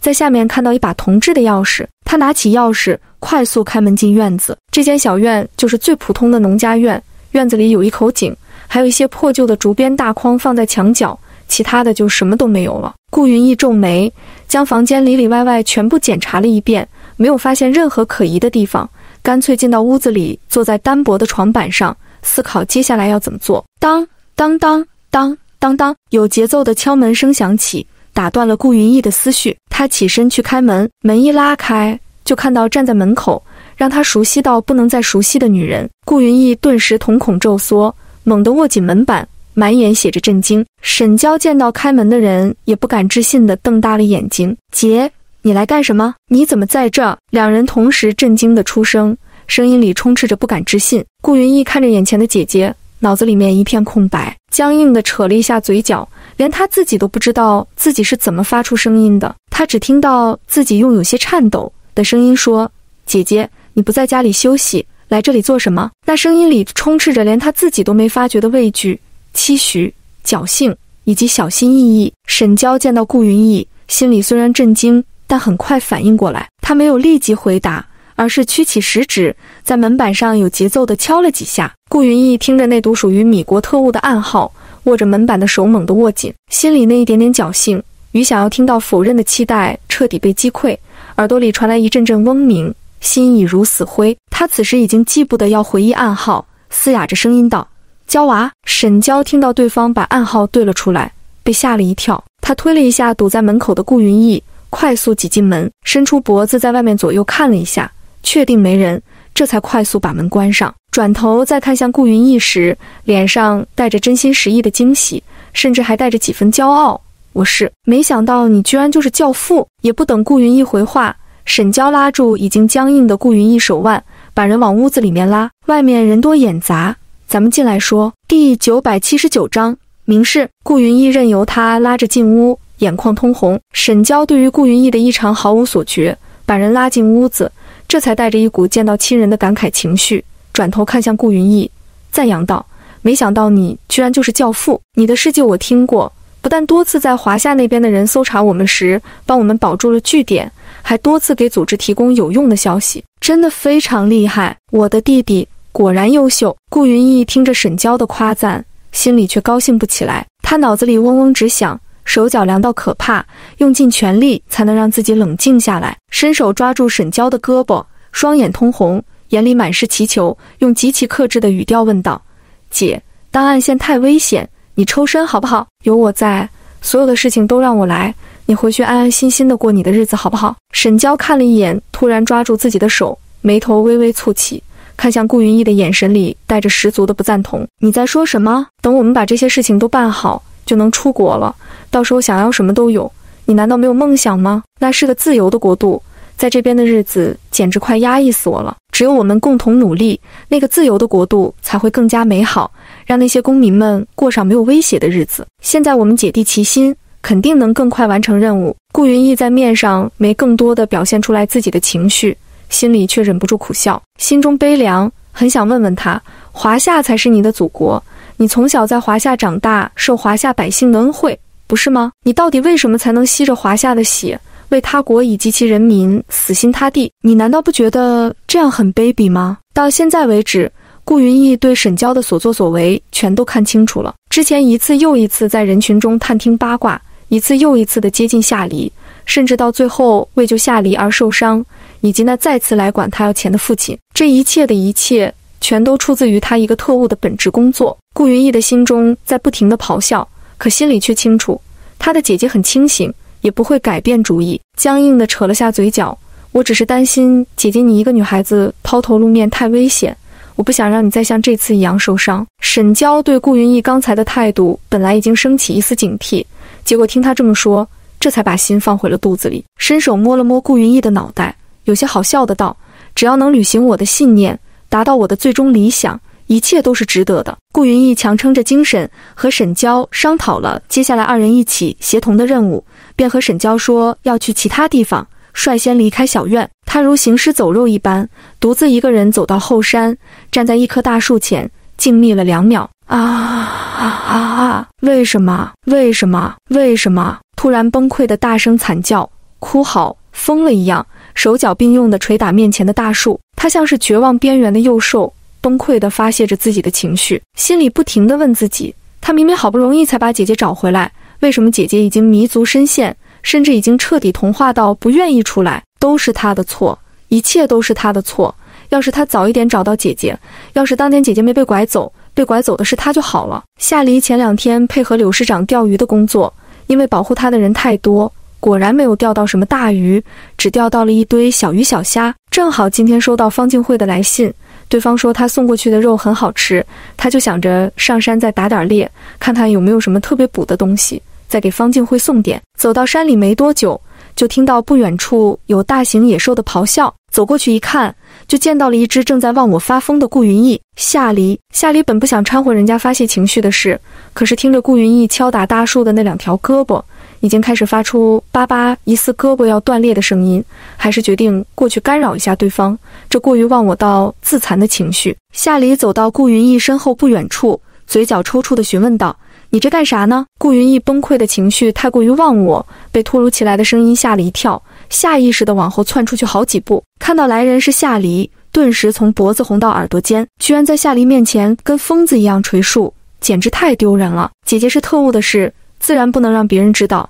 他强行压住情绪，微微垂下眼睑，掩盖内心的想法，随便找了个理由道：没事，只是我姐情绪有些低落，我担心她以后的日子。夏黎听到他提起沈娇，诡异地沉默了2秒，这才干巴巴的道：你们2个感情真好。顾云逸，是他的错觉吗？他怎么觉得夏黎说话的这语气有点像是讽刺？不过唯一的姐姐，也是最重要的姐姐，居然会是个卖国贼，这又何尝不是一种讽刺？顾云逸垂下眼睑，身侧的手指微微蜷起，最终还是下定决心问出声：如果你知道一个很重要的人迷足深陷，再继续下去肯定不会有好下场，你会怎么办？夏黎这前言后语搭一块，这算是明示他沈娇有问题。第980章查明。夏黎向来不是个怀柔的人，直接问道：你姐怎么了？顾云逸：没，就是她现在不太珍惜自己的身体，还死不悔改。夏黎对他这话不置可否，他可不觉得沈娇要是真的自残，这人还有功夫在这里殴打无辜的大树，而不是回去看着人不自残。想了想，意有所指的道：尽量劝阻，劝不住就只能阻拦，但如果对方执意如此，那也只能尊重，毕竟每个人都在为自己而活，无论是谁都没有权利掌控另外一个人的人生，人都要为自己的所作所为负责。顾云逸沉默，视线瞥向山下的方向，那里是一片片农田和挥着锄头干活，时不时停下谈笑的农人，更远处相连的亦是华夏的大好河山。他苦笑道：是啊，除了尊重对方的选择还能怎样？谢谢你的解答，我还有事先走了。他也有自己要做的事儿，一切已成定局，他试图挽回未果，又能怎么办呢？夏黎没拦他，看了一眼对方离去的背影，自顾自地进了山。等把猎物送去给陈温婉，夏黎直接回了部队，偷偷去找柳师长。沈娇的身份还是尽早确认才行，这人身份太特殊，身后还很有可能跟了另外一条大鱼，对他们影响太大。老头岁数大了，办事就是慢。柳师长家，柳师长已经对夏黎黑灯瞎火翻墙的事儿毫不意外，见到人甚至连吼2声都没有，只是视线淡淡地扫了他一眼，语气十分平静地问：大晚上的来干什么？夏黎一点客气的意思都没有，拉了个凳子坐到伏案写东西的柳师长对面。柳叔，沈娇的问题查得怎么样了？柳师长听到这个他刚刚听过没多久的名字，眼底闪过一抹怒气。已经查完了，背景没有什么问题，不过既然调查了，就有可疑，你以后离他远一些。夏黎看着柳师长，十分中肯的道：就凭你那愤怒的快要去掀人家天灵盖的眼神，我就不相信你只查到这点结果。柳师长，夏黎看柳师长的状态，就基本可以确定了，这老头肯定知道点什么，但没准备和他说，他也不追问，就那么静静地看着柳师长，等他自己说。柳师长深吸一口气，本来为了不让消息泄露，他不准备让太多人知晓刚刚收到的消息，可看着小丫头一副追根求底的模样，他也怕不告诉他自己搞出点事来，只能妥协道，他身份确实有些问题，不过部队里还有一个他们的潜伏人员，他的上级也是之前组织调查并追丢的一条线，组织上一致决定先不要打草惊蛇，顺藤摸瓜，将潜伏者和他的上线一同剿灭。这件事整个部队就咱们两个知道，不要和任何人提起，无论是穆克进还是你的父母，你自己多防着点他，不要与他接触，听明白了吗？夏黎，他之前只以为查出来点什么蛛丝马迹，谁能想到几天的功夫而已，柳师长居然能查得这么深，有这能耐，以前都去干啥去了？他是哪一方的？柳师长，米国组织现在怀疑，当初泄露你是机械修理人员消息，导致你和王连长媳妇被挟持到糖厂的人，也是他们这一支线的人。夏黎居然能翻出来这么远的事，当时审讯他的人是穆克进，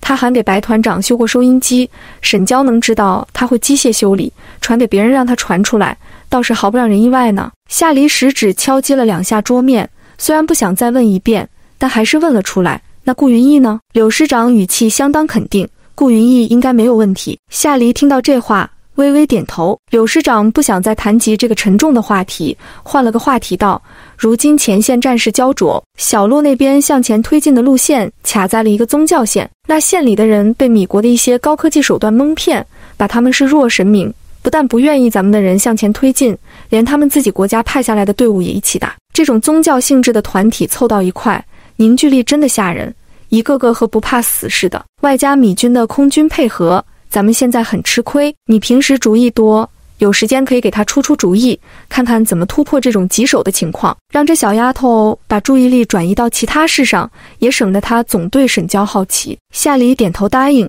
行。夏黎回去后稍微思索了一番，就开始给陆定远写信，写字写着嘴角不自觉上扬，看着心里那一条家的馊主意，夏黎对自己的应对十分满意，主意不再馊，好用就行。放下笔，下来听着耳边收音机里传来的战报，感觉目前战场上的状况还真就挺不乐观的。米军空军制霸，即便不用导弹，光是扔炸弹，这种原始的攻击方式都足够让华夏头疼，还是得想想办法才行。第981章，就连你们家那大侄子都比你稳重。南岛上虽然穷，却也有自己的飞机，尤其是之前米国飞机路过南岛，顺便扔了好几回炸弹之后，上面更是特意拨过来几架飞机，用以对空之用。只是这飞机数量并不多，用凤毛麟角来形容都不为过。夏黎稍微思考了一下，就又在晚上偷偷去找柳师长。柳师长家书房，一老一少相对而坐。柳师长听到夏黎的诉求，豁然抬起头，不敢置信地看向夏黎，声音都激动得有些颤抖。你是说，就连飞机你都可以造？汽车战船改动个发动机，坦克改动个炮也就算了，这起码是老工业的行当，相差的并不算太远。可战斗机完全是另外一种机械结构，新得很。这小丫头到底是怎么会的？难不成她背后那师傅知识储备量真的那么雄厚，已经到了全知全能的程度？华夏到底是得让这样的巨擘多么失望，才会使得他哪怕精心耗费时间教出来与他同样全能的徒弟，都不愿意出面为华夏效半分力，甚至连在华夏军工历史上留下半点墨都不愿意。夏黎听到柳师长这打岔打到108000里的问题，嘴角不自觉地抽了抽，强行把话题往回拉。我可没说我连飞机都可以造，我只是说我想去看看咱们的战斗机，顺便再要一点战斗机相关的资料，如果可以的话，我想对它进行改进。去看飞机和造飞机完全是两回事好吗？后世去航空博物馆看飞机的孩子多了，难不成个个都能造飞机？柳师长这耳朵是会自动过滤吗？差的也太远了吧。夏黎后面解释的这些话，柳师长半点都没往心里去。之前这小丫头说想要看看战船，之后华夏就出来了饕餮号，说想要看看坦克，华夏就又诞生了谢志型重型坦克。现在问飞机，那明显是想要为华夏弄出新的凶猛神兽啊！华夏空军本就弱势，正常人想要这些机密资料，柳师长肯定想都不想，立刻就会拒绝。可现在提出这要求的是夏黎，柳师长根本不去想要这些资料的多费劲，同样是想都不想，却是一口答应了。行，这几天我就给你弄点战斗机相关的资料，到时候你自己研究研究。咱们南岛自己就有飞机，倒是不用去别的地方看。之前空袭的时候，组织还给咱们派发了2架最新型的歼七战斗机，但怕弄坏了，一般人不许接近。这2天我想办法给你安排一个合理的理由，让你过去参观一下这架飞机。夏黎也想了想，问了一句：能拆吗？柳师长。夏黎看着柳师长那和吃了苍蝇一样的表情，十分好心地解释道：这种大家伙看外观其实看不出来什么，最好还是能拆开看看里面的具体构造，不然米国、毛子国厉害的战斗机那么多，也不是没让各国看见过，咱们也不至于造不出来厉害的战斗机了。柳师长算是发现了，这小丫头的嘴就跟绣娘手里的绣花针似的，总能又快又精准地往人心上扎。他深吸一口气，拆完了，你能确保能安回去吗？夏黎看着柳师长那苦大仇深的模样，眨巴了一下眼睛，嘴角咧到耳朵根，给了一个十分模棱两可的答案。大概。柳师长当了这么多年师长，见过的人多了去了，哪能看不出来夏黎那贱嗖嗖的笑，分明是他能确保安上，却故意说个模棱两可的答案气他。顿时心里窝火，气不打一处来，皱巴着一张脸，苦口婆心地数落：你说说你，都已经是生副团的人了，这一天天的怎么还挣不着调呢？就不能稍微成熟稳重一点？你看看人家白团长，你再看看其他团的团长，哪个不是特别有当官的范儿？再看看你，跟个没长大的孩子似的，每天就知道疯玩偷懒，没事儿还想着捅2个篓子，有事儿不关你事儿的时候也要凑过去看看，什么时候能有点定性啊？要我看，就连你们家那大侄子都比你稳重。夏黎。第982章，夏黎，可下让我官比你大了，体罚套餐安排上。夏黎耳朵把那些数落他的话全部自动过滤，眼神奇怪地看向柳师长：我什么时候当上副团了？我怎么不知道？柳师长深吸一口气，又长长的吐出，心累极了。你那防空弹送到战场立功以后，你的受勋材料就已经下来了，包括你之前制造坦克、高强度炸弹以及一些其他研究成果一起论功行赏，连升3级。组织从来都没有埋没过你任何功劳，一直记在心里，只不过之前南岛太乱，一直没能给你办授勋仪式。柳师长稍微停顿了下，看向夏黎的目光也不复刚才的酸涩，而是恢复了严肃。提起这事，我还想和你说，这授权仪式咱们最好提早办了。你这升职速度太快，我是真怕你下一次授勋过来，上一次授勋还没颁布，连着升3级已经是个很恐怖的升职速度了。这也就是在战时，你设计出来的东西又接连不断的立战功，才能有这种特殊待遇。放在普通时候，中尉到上尉熬3年，上尉到少校熬3年，少校到中校还要熬4年，整整加起来就是10年时间，外加你之前升中尉时的3年也根本没熬，里外里你3年的时间就走了人家13年的路。我是真怕你这样一下子升4级，怕是哪怕是一个研究院里的工友，也会心里生出那么一点点的别扭。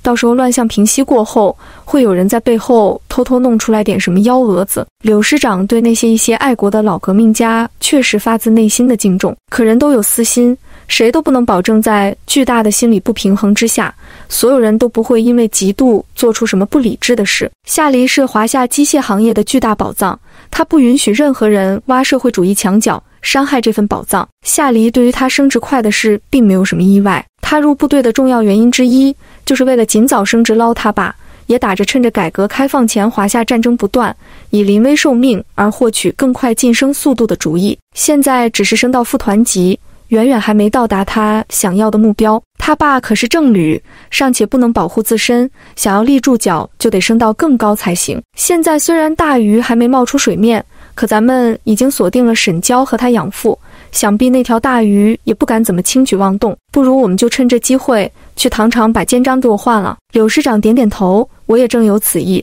我稍微安排一下，你看后天晚上怎么样？夏黎除了上班时间，每天都是闲着的，这是给自己升职的大好事儿，自然不会拿巧。行，到时我晚课和赵强一起过去，你和我们一起走吗？柳师长摇头，咱们2个一起走目标太大，分开走吧。夏黎点头，嘴角咧得更大，脸上立刻露出一个十分开心的笑，隔着桌子贱兮兮地往柳师长的方向凑了凑，语气期待地问：“我这副团是什么军衔啊？连升3级，是不是就是中校？副团级是行政级别，相当于公务员里的副处，但对标于军衔当中，却可以是少校，也可以是中校。虽然连升3级，夏黎心里基本上已经可以确定给他授勋的是中校，可想起来之前一直压着他训的那个狗东西是少校级别，还是忍不住满心欢喜地确认一番。柳师长有点整不明白夏黎为什么那么兴致勃勃地明知故问，只当他是因为升职开心，十分确认地点头：“对，就是中校。”哦吼！夏黎得到肯定的答案，顿时就乐开了。连升3级没能让他有多开心，毕竟他的目标长远，但压路定远半头，当他的上级找机会骂他一顿，绝对能让他开心到爆。虽然去战场的信里不能写，但有机会，这顿训外加给他加点体罚，肯定不能亏了他。坚实的体魄就得对孩子进行富养，不好好往死里加训练，让他营养足够怎么行？第983章，你要是这么说，那确实是挺值钱的。夏黎脸上露出一个痞痞的坏笑，语气十分轻快的道：“那师长我先走了，咱们后天见呐。”柳师长那是个什么表情？怎么感觉这孩子又要干坏事了呢？十分不放心的道：“你可老实点啊，最近别惹是生非，最好削弱自己的存在感，我好想办法让你去看飞机。”夏黎：“行。”柳师长更不放心了，怎么办？2天后，夏黎来到糖厂，研究室里的人早就已经收到今天夏黎要再次授勋的消息，早早的就将研究室里打扫得干干净净，连授勋的台子都已经夹起来，绑上大红花。夏黎刚一进屋，立刻就被一堆穿着白大褂的老头老太太簇拥着往台上走。温淑雨拿着大茶缸子走在夏黎身侧，语气雀跃：“小夏你可算来了，我们都等你好长时间了，看看这台子喜不喜欢？”刘少英也跟着附和道：“知道你要授勋，我们早早就准备着了，今天你可是主角，一定要好好给我们讲2句。”司秋雨也跟着感叹：“这才多长时间，小夏就连着升了这么多级，果然江山代有才人出，我们华夏未来屹立在世界之上有望啊！”夏黎听着大家你一句我一句恭贺表扬的话，看着那现搭出来的鲜红喜庆讲台，以及讲台后方用毛笔写在红纸上粘在墙上的那一排大大的热烈庆祝夏黎同志再次授勋的标语，原本平静无波的心突然就被这些喜气的大红色以及夸赞的言论熏陶得热热闹闹，也不自觉的有些开心。整得真好看，各位爷爷奶奶叔叔阿姨们辛苦了。没事没事，这都是我们应该的，快上台快上台！夏黎被簇拥着上台，柳师长大步走向夏黎，从笑出一嘴大白牙的赵强手里拖着的托盘里拿过一个小盒子，打开，露出里面的肩章，对着众人道：“我宣布，由于夏黎同志卓越的科研技术水平以及防空弹、坦克等科研成果，为保卫国家和人民的利益做出巨大的贡献，组织上一致决定破格为夏黎同志授以中校军衔，望其再接再厉，为国家的建设与安全做出更大的贡献。”好！台下立刻响起热烈的掌声，整个研究所的人全部露出与有容焉的欢快笑容。夏黎被这气氛感染，眉眼间也不自觉带上笑意。柳师长将肩章拿出来，亲自为夏黎佩戴。他一边给夏黎换肩章，一边用只有2个人能听到的声音道：“以后继续努力，我相信你的成就不仅如此。”夏黎垂眼看着自己肩膀上那2杠2六角星的肩章，轻声回了句：“好。”柳师长给夏黎戴完肩章，又拿起另外一个盒子，打开，露出里面一块金色的奖章，继续扬声对众人道：“夏黎同志这次临危受命，在与越国共同抗击米军的战争当中，在短短的4天之内制造出防空导弹，有效地抗击了米国的导弹攻击。经过组织内部商讨，一致决定授予夏黎同志克服困难1等奖章。”说着，在众人更加激烈的掌声中，柳师长郑重地为夏黎佩戴奖章。紧接着，柳师长又拿起另外一个小盒子，打开，露出一个银色奖章。夏黎同志在国家困难时期，为抗击美国以及守卫华夏边防安全，改良出械制型重型坦克，有效保护了华夏国防的边防线，并为抗击美国做出有效反击，特授予保护国家财产与人民安全2等奖章。让我们一起为他鼓掌！掌声再次雷动，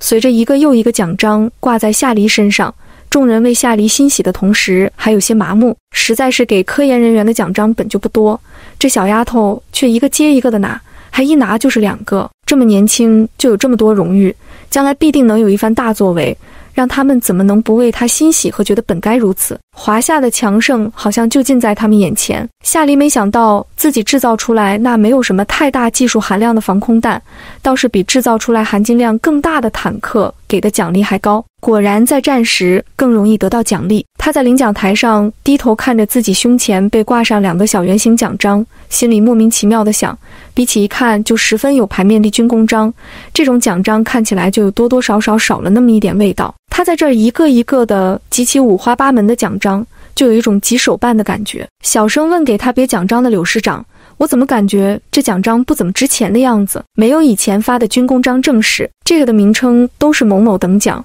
之前他得到的那些军功章都是某某等功，光是看字眼都能看出来哪个比较高大上。柳师长没想到这么好的日子，这小丫头居然说出来这么煞风景的话，手一抖，差点没把别针上的针插到夏黎胸口上，回话的声音里都带上了几分咬牙切齿。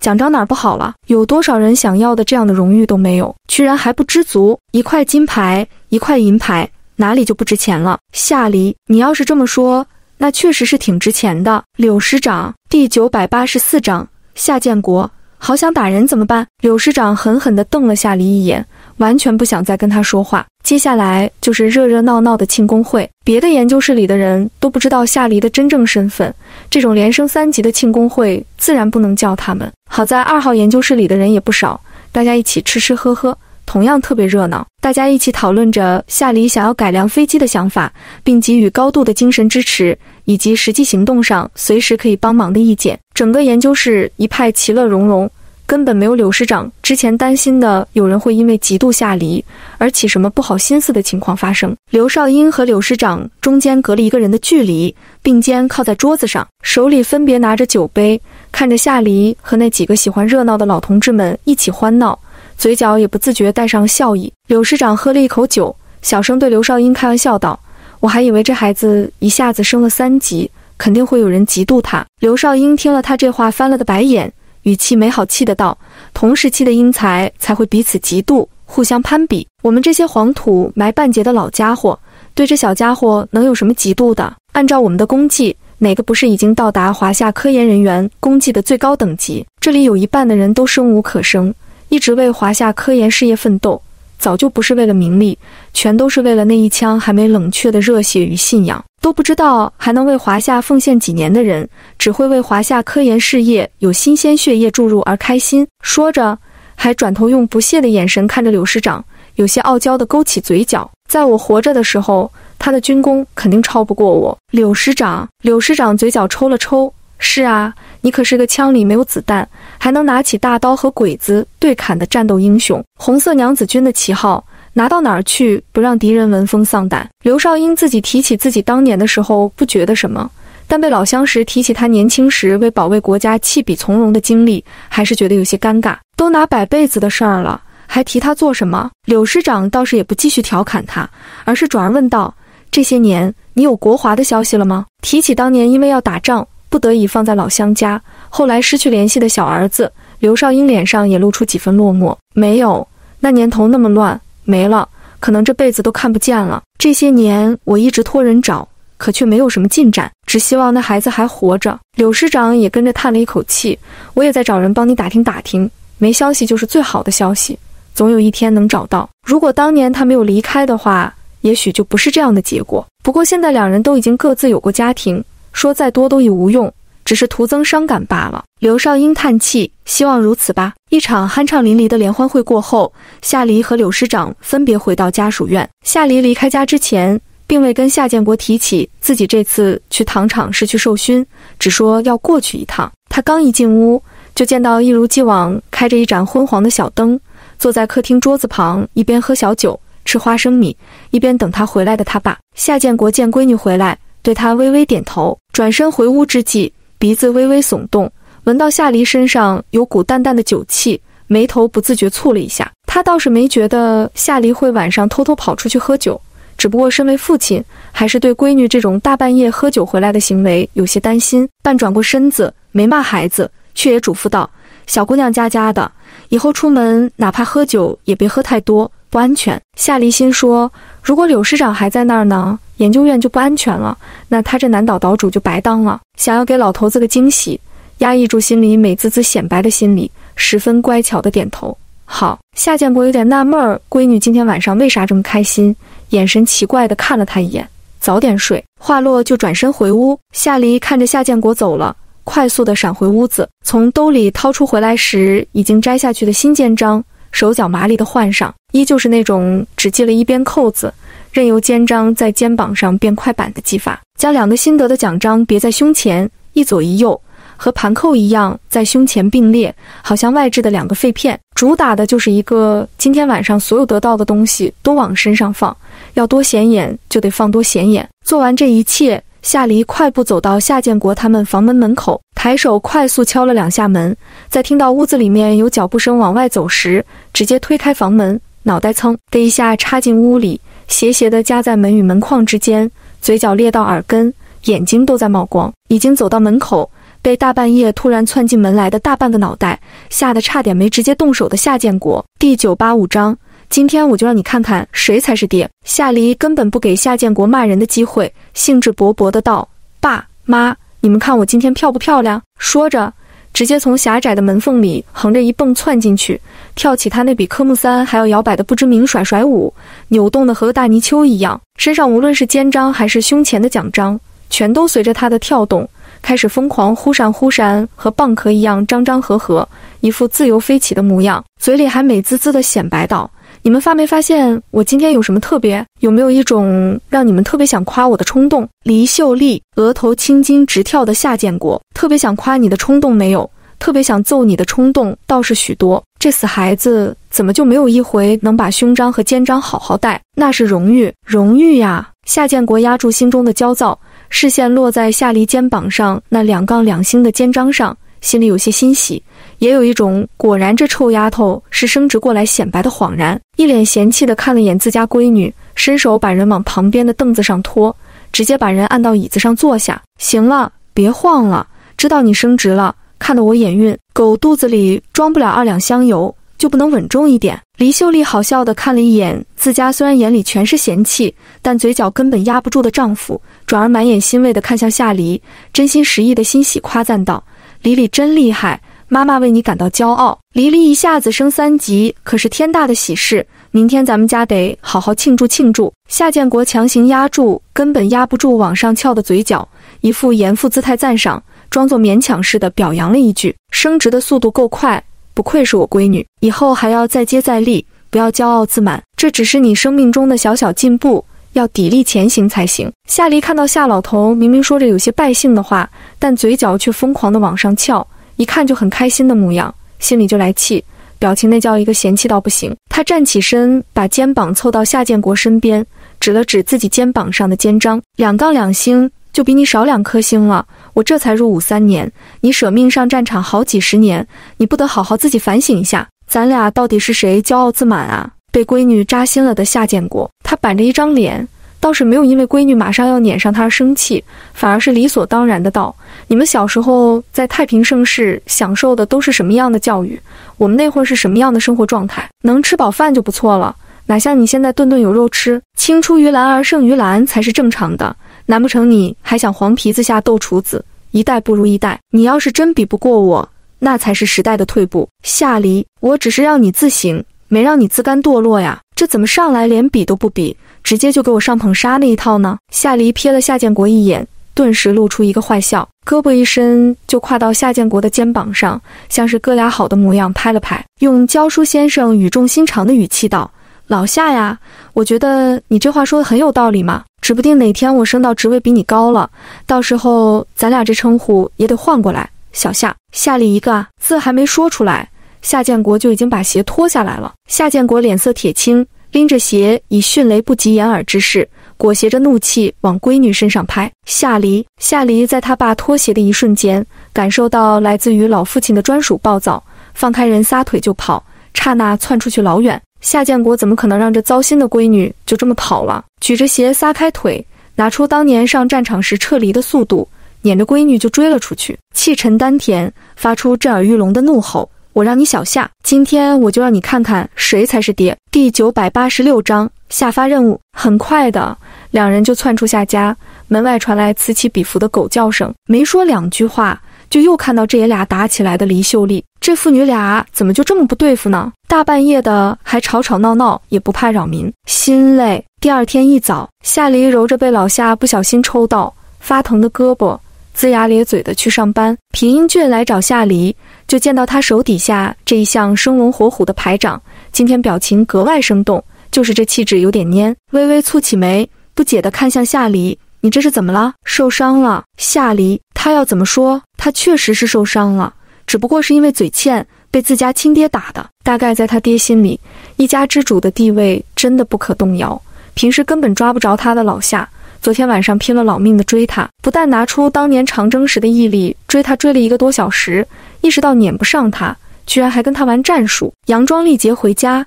等到他以为没事了，回到家，他才冲出来把门反锁，把他堵在家里一顿修理。到现在他这胳膊和后背都还在疼呢，这么大岁数了还被家长打，夏黎自己也嫌有些丢人，一本正经的胡说八道。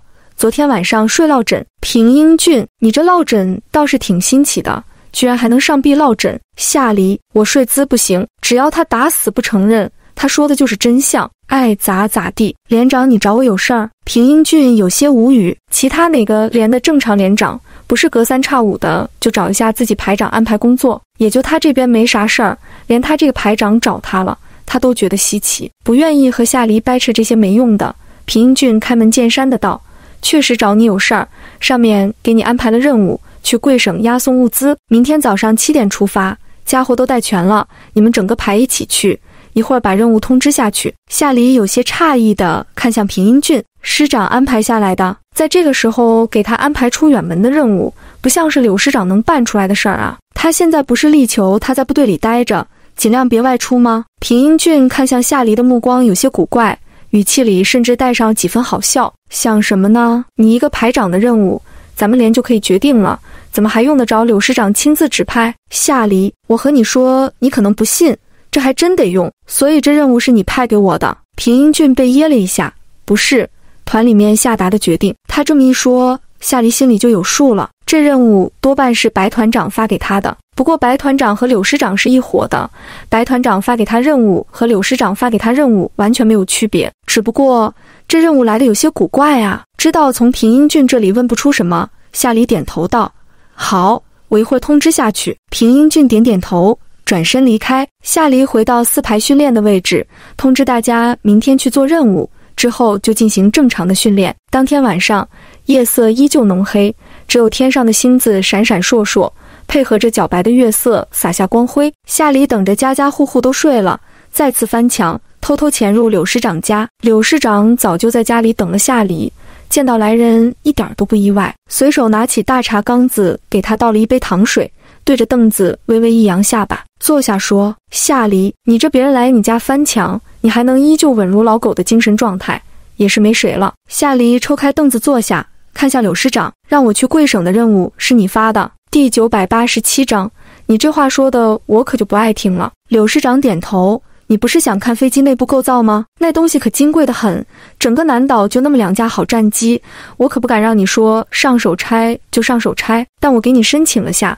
组织说可以让你亲自去看一看。夏黎立刻了然，贵省有飞机制造厂。柳师长给夏黎解释道，这些年国际国内的形势十分复杂，组织做出全国建设3线厂的决定，将一批1线的工厂设备、技术力量往3线迁移。为了实现战斗机的隐蔽制造，在贵省多个大山之中建立战斗机的专业分化厂，组成航空011工业基地。这次明面上是让你去往贵州送物资，实际上则是让你亲自去研制出歼6、歼7的130工厂，看一看那些飞机零件以及组装到底什么样。比起你自己在我这儿拆，还是看现成的更直观。夏黎嘴角抽了抽，其实我觉得比起大老远过去看，我自己拆更直观。夏黎对自己年龄和长相的认知十分清楚，在南岛他想怎么干就怎么干，实在不行还可以磨老柳。到了人家的地盘上，让不让他一个小姑娘上手可就不一定了。柳师长不善的目光瞥了他一眼，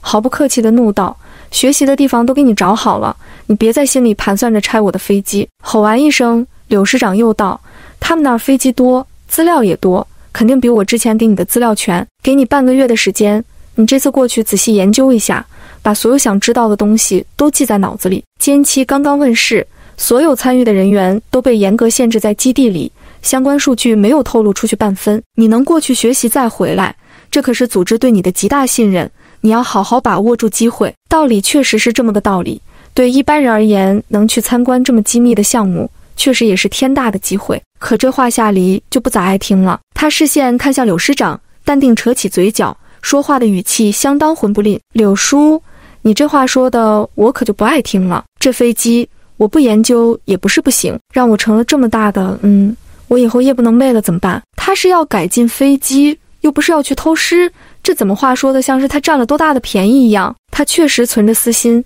改进飞机让前线的战士们打得更容易一些，也想就此再捞点军功。可即便这班不上也得上，也得快乐上班，不然他被气得乳腺增生了怎么办？柳师长被夏黎这话噎得够呛，国家机密都让他知道了，这还不叫信任他？让他好好努力怎么就不对了？怎么连这种理都挑呢？深吸一口气，决定为了华夏的新战机，他这个老家伙这次得忍气吞声，面无表情地改口顺毛撸。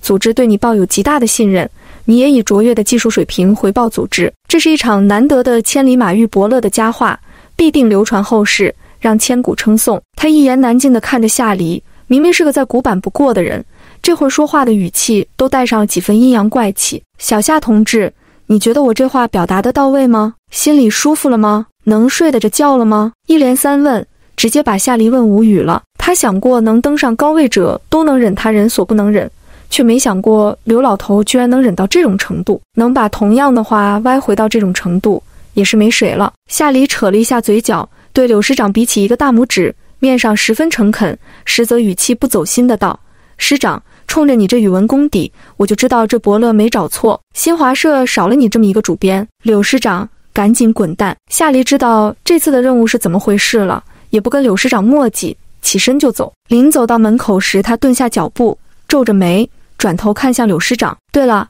柳叔，你和上面怎么说的？我就这么去，人多眼杂的，雷空的身份不就暴露了？那军工厂起码得上万人，谁能保证他们不把消息传出去？安静的日子过着不香吗？雷空弟子都这么闹心，雷空还不得天天炸房子？他可不想上风口浪尖上待着去。柳师长最近一段时间都不怎么想跟夏黎说话，听他这么问，言简意赅的道：这事都给你安排好了，即便去秘密基地参观也是秘密参观，到时候会有人联络你。有了柳师长这话，夏黎心里就安心了，没做任何停留，毫无留恋的离开。柳师长看着夏黎翻墙的背影，长长的叹息了一声，也不知道以前陆定远到底是怎么把这小丫头哄住的，才没让她时不时的天天找茬闹事儿。果然一切的安宁都来源于其他人的负重前行，有点想让小鹿赶紧回来了。第二天一早，夏黎起了一个大早，早上7点，整装待发，整整5辆军用大卡车，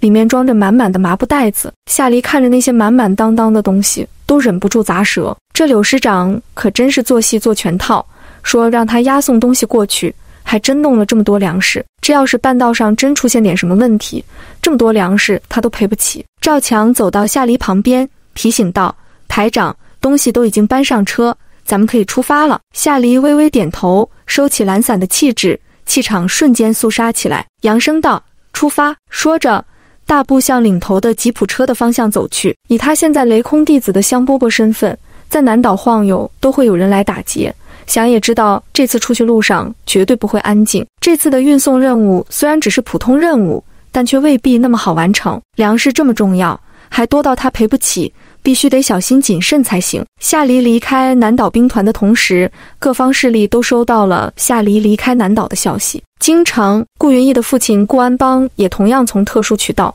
得到了夏黎离开南岛的消息。他紧紧皱着眉头，十分不解地和秘书道：你说这姓柳的到底怎么想的？为什么会突然放心把人放出来了？难道夏黎不是雷空帮南岛干活附带的摆设？把这么一个棘手的家伙放在人前，到底想做什么？秘书对柳师长这种行为也十分不解，但还是给出了自己的解释。他会不会是故意把夏黎放出来，早就已经做好部署，想要以那些心怀不轨的人上钩？不然以柳师长的缜密，怎么可能把夏黎放到那么不安全的地方？难道就不怕得罪雷空吗？顾安邦听到这个解释，有些迟疑，确实有这种可能。柳师长一向对雷空宝贝的，咱们的人去了好几次，都被他挡了回来，肯定不可能做那种肉包子打狗的事儿，把夏黎就这么放出去。不过柳师长百密一疏，放出去就有危险，君子不立于危墙之下，夏黎这次未必能安全回到南岛。盯着他的人总比护着他的人多。秘书见顾书记赞同他的说法，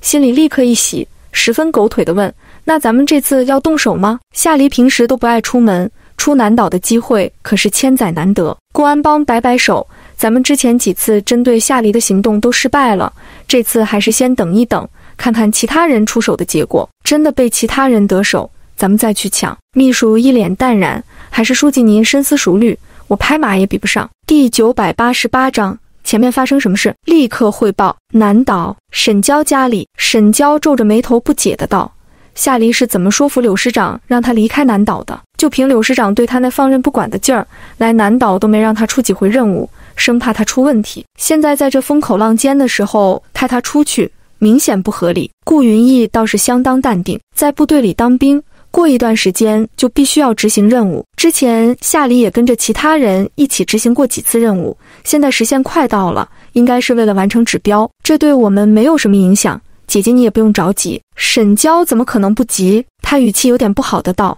我们的任务明明已经准备好，马上就可以实行了，结果主人公却突然消失，我怎么可能不着急？顾云逸垂下眼睑，在沈娇看不到的地方眼神微闪，语气中带着几分安抚：好饭不怕晚，夏黎总归会回来，之前都等了那么久了，现在再多等一段时间也没什么。问题是我们要不要部署人对夏黎进行追踪，以及对其进行秘密抓捕？沈娇听到顾云逸这话，有些诧异地看了一眼自家弟弟，他这弟弟不是一直很喜欢夏黎吗？现在怎么说对人下手就对人下手？果然男人都是狠角色，他白担心他们的联合任务了。这事儿我得和上面请示一下，看看上面怎么决定。先不要着急，做好我们的本职工作，别让人发现咱们两个的身份就行。这样的对话在许许多多的地方都在进行，各方人员都有自己的小心思，也各自有各自的部署。夏黎对其他人的想法一无所知，也根本不去考虑别人的想法。既然柳师长让他去贵省参观飞机制造工厂，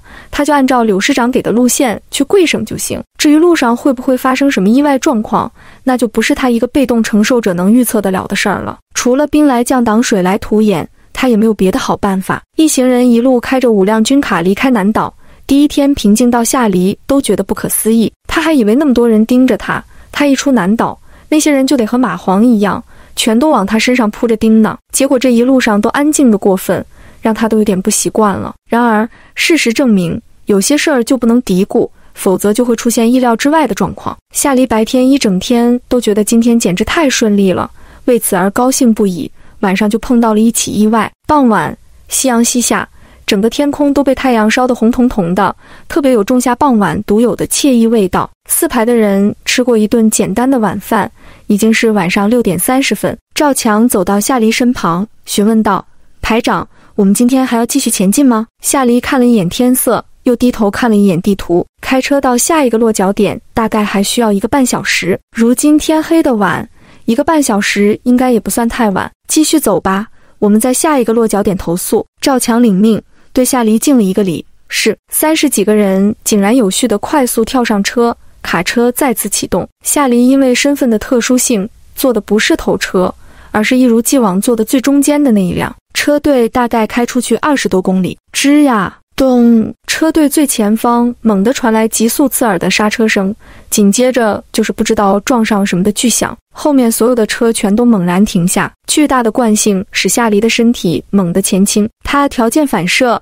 一脚踩在副驾驶前方的中控台上，稳住身形。前方没有传来枪炮声，也没传来惨叫声，应该没发生什么立刻就得抄家伙上的大事儿。夏黎眉头皱起，情绪相当稳定，一边从旁边拽过来一条抹布，顶着司机幽怨的目光，默默地擦拭控制台上不小心踩上去的脚印，一边拿起对讲机扬声道：所有人原地待命，看好物资，前面发生什么事立刻汇报。第989章，保镖带保镖。对讲机里，前车频道立刻传来回复的声音：报告排长，头车撞上突然从转弯路里窜出来的汽车，目前正在检查车内人员伤亡，疑似脑部出血，估计要把人送去医院，请后方给予指示。夏黎听到这传话，陷入了诡异的沉默。试问，在这一个连自行车都没有普及的年代，能撞上一个突然从巷子里窜出来，平时基本上在街上都看不到的机动车的可能性到底有多大？这和陨石恰巧砸到华夏，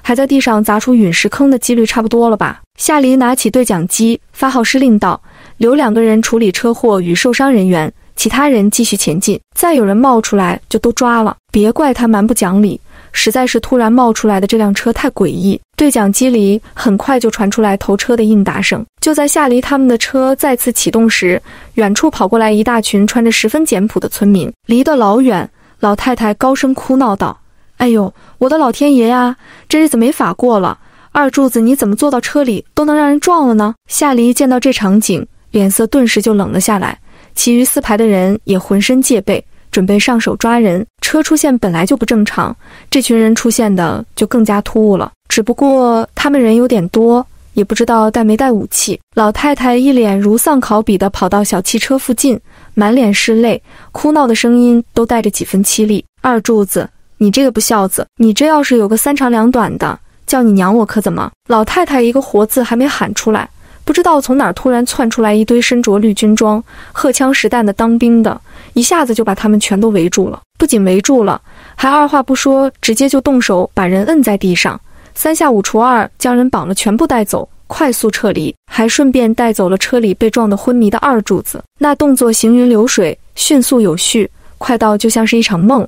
整个过程不满2分钟。坐在车里冷着脸，刚刚要发号施令的夏黎，以赵强为首的一众想要将这些可疑人员全部拿下的4排众人，别说别人了，就连夏黎遇到这种情况都有点懵。刚才发生的种种，无论是被撞了的车，还是跑过来闹事的那一群人，好像从来都没来过一样，就这么转眼间就消失无踪。不知道的还以为自己做了一场梦。夏黎正在这纳闷到底怎么回事，是不是另外一场阴谋，还是这些当兵的正在执行其他什么任务，正好被他们撞上了。对讲机里就传来一道严肃且沉稳的声音：夏排长，我们是柳师长特意派来保护你们这次行动周全的护卫队，我们的任务是秘密任务，平时不便于现身，会在你们后方随行，路途中遇到其他问题我们会尽快解决，请你们继续前行，尽早到达贵省完成任务。夏黎头一回听说当兵的出来执行任务还带着一大堆保镖执行的，刚才呼呼啦啦冲上来的那一堆人比他们4排总人数都多好吗？第990章诡异的水房。夏黎拿起对讲机，无语地回了一句好。夏黎头一次碰到有人来害他，却在他没动手之前就被其他人解决的状况，总有一种好像一拳打在棉花上，力道无处可落的感觉。不过有人替他把事都解决，总归是好事儿，他也就没再计较那么多，对着对讲机道：继续前行，在下一个落脚点投诉，途中注意道路两侧出现的人和物，尽量不要再出现刚才的问题。一众人赶了1天的路，终于在当天晚上8点30分赶上在一个小县城的招待所里住宿。白天保护他们的人不知道现在在哪儿，反正是没跟他们一起入住招待所。整个4排30人，除了开车的司机以外，被分成了3小队，每队9人轮班在粮食旁边执勤看守，以确保这5大车粮食安全。夏黎身为最高长官，也身为变相的国宝，自然没被安排任务，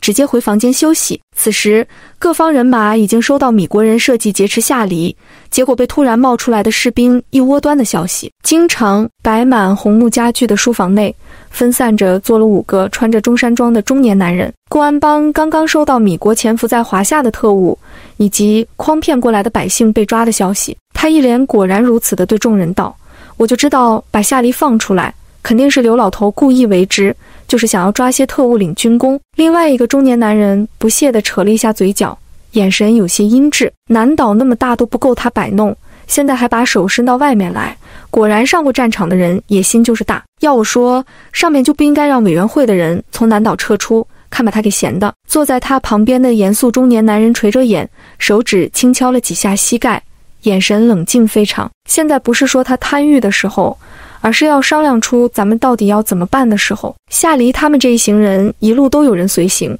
我们到底要不要再对他动手？接连几次都没成功，这次要是再不成功，怕是毛子国那边也会对我们不满，到那时就不是一句两句解释能说得过去的了。书房里陷入诡异的沉默，他们这些人最开始都是为了讨好毛子国，想让毛子国继续扶持华夏，才会不停地为他们做事。可是事到如今，夏建国那边的重要资料还没弄到手，夏建国的闺女又变成了雷空的弟子，和毛子国那边做了军令，撞三番两次的抓人都没抓到。再这么下去，毛子国肯定会怀疑他们的能力，甚至会怀疑他们对毛子国的心，到时候事情就彻底难办了。顾安邦沉吟了一声道，我觉得咱们这次最好还是不要和夏黎正面硬刚，那女人身上有点邪性，咱们那么多人围追堵截，她一个人好几次，都让她安然无恙的跑了不说，还把咱们的人都搭了进去，那么多人都在盯着她，就算我们不动手，别人也会动手，咱们再做这个出头鸟完全没有必要。虽然这年头破四旧，但在老百姓心里多多少少还是有些相信玄学。屋子里几个人谁都没反驳夏黎有些邪性这句话，毕竟他们折戟沉沙的次数太多，连他们自己都觉得诡异。眼神阴鸷的男人转头看向顾安邦，眉头紧皱，你的意思是说等着别人先试探一下夏黎，咱们最后坐收渔翁之利？顾安邦点头，我觉得可行。柳师长在夏黎身边安排了大量的人，就等着其他人上钩，这种行为和钓鱼执法没有区别，咱们想要在这种情况下拿下人，耗费肯定巨大。而且我听说岛国那边得到米国的授意，即将有所动作，他们做了一系列充分的准备，力求要将夏黎拿下。咱们没必要用自己人做这件事，等他们互相消耗，我们就可以花费最少的力气将夏黎弄到手里。严肃男人微微点头，下了最终决定，那就这么办。仔细盯着岛国那边的人，即便他们这次的行动不成功，也一定要将那些人全部抓获，绝对不能让他们在咱们华夏的领土上横行。招待所、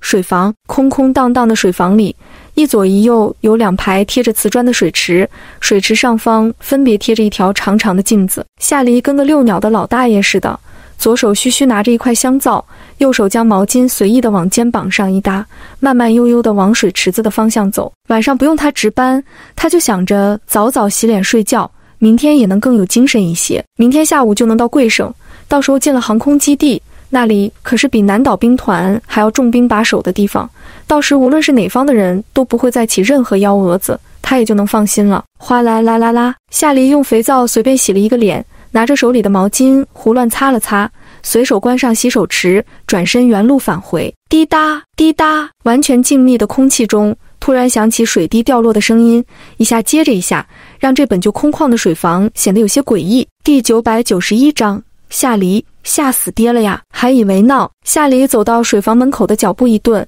转头有些疑惑地往水声响起的方向看去。没关紧的水龙头并不是他洗脸的那一排水池上，而是在他洗脸位置的斜对角，另一排最里面角落的水龙头。夏黎记得很清楚，他进来的时候并没有听到什么水声，也就是说那时候的水龙头还是关紧的。他进来以后，水房就再也没进来过人。为什么那头的水龙头突然松了？这种鬼故事一般的开头着实有些诡异的过分，一般人碰到这种状况早就被吓得撒腿就跑，胆子更小一点的还会边跑边喊妈妈有鬼。可夏黎是个无神论者，还是个好奇心特别强的无神论者，他有点弄不明白，在没有任何物理干扰的情况下，为什么一个好好拧紧的水龙头会突然开始往外冒水？于是他就抱着节约用水，外加探求普通水龙头本来好好的，没人碰它为何自己漏水的科学真谛的目的，大步走了过去。夏黎在周围看了一圈，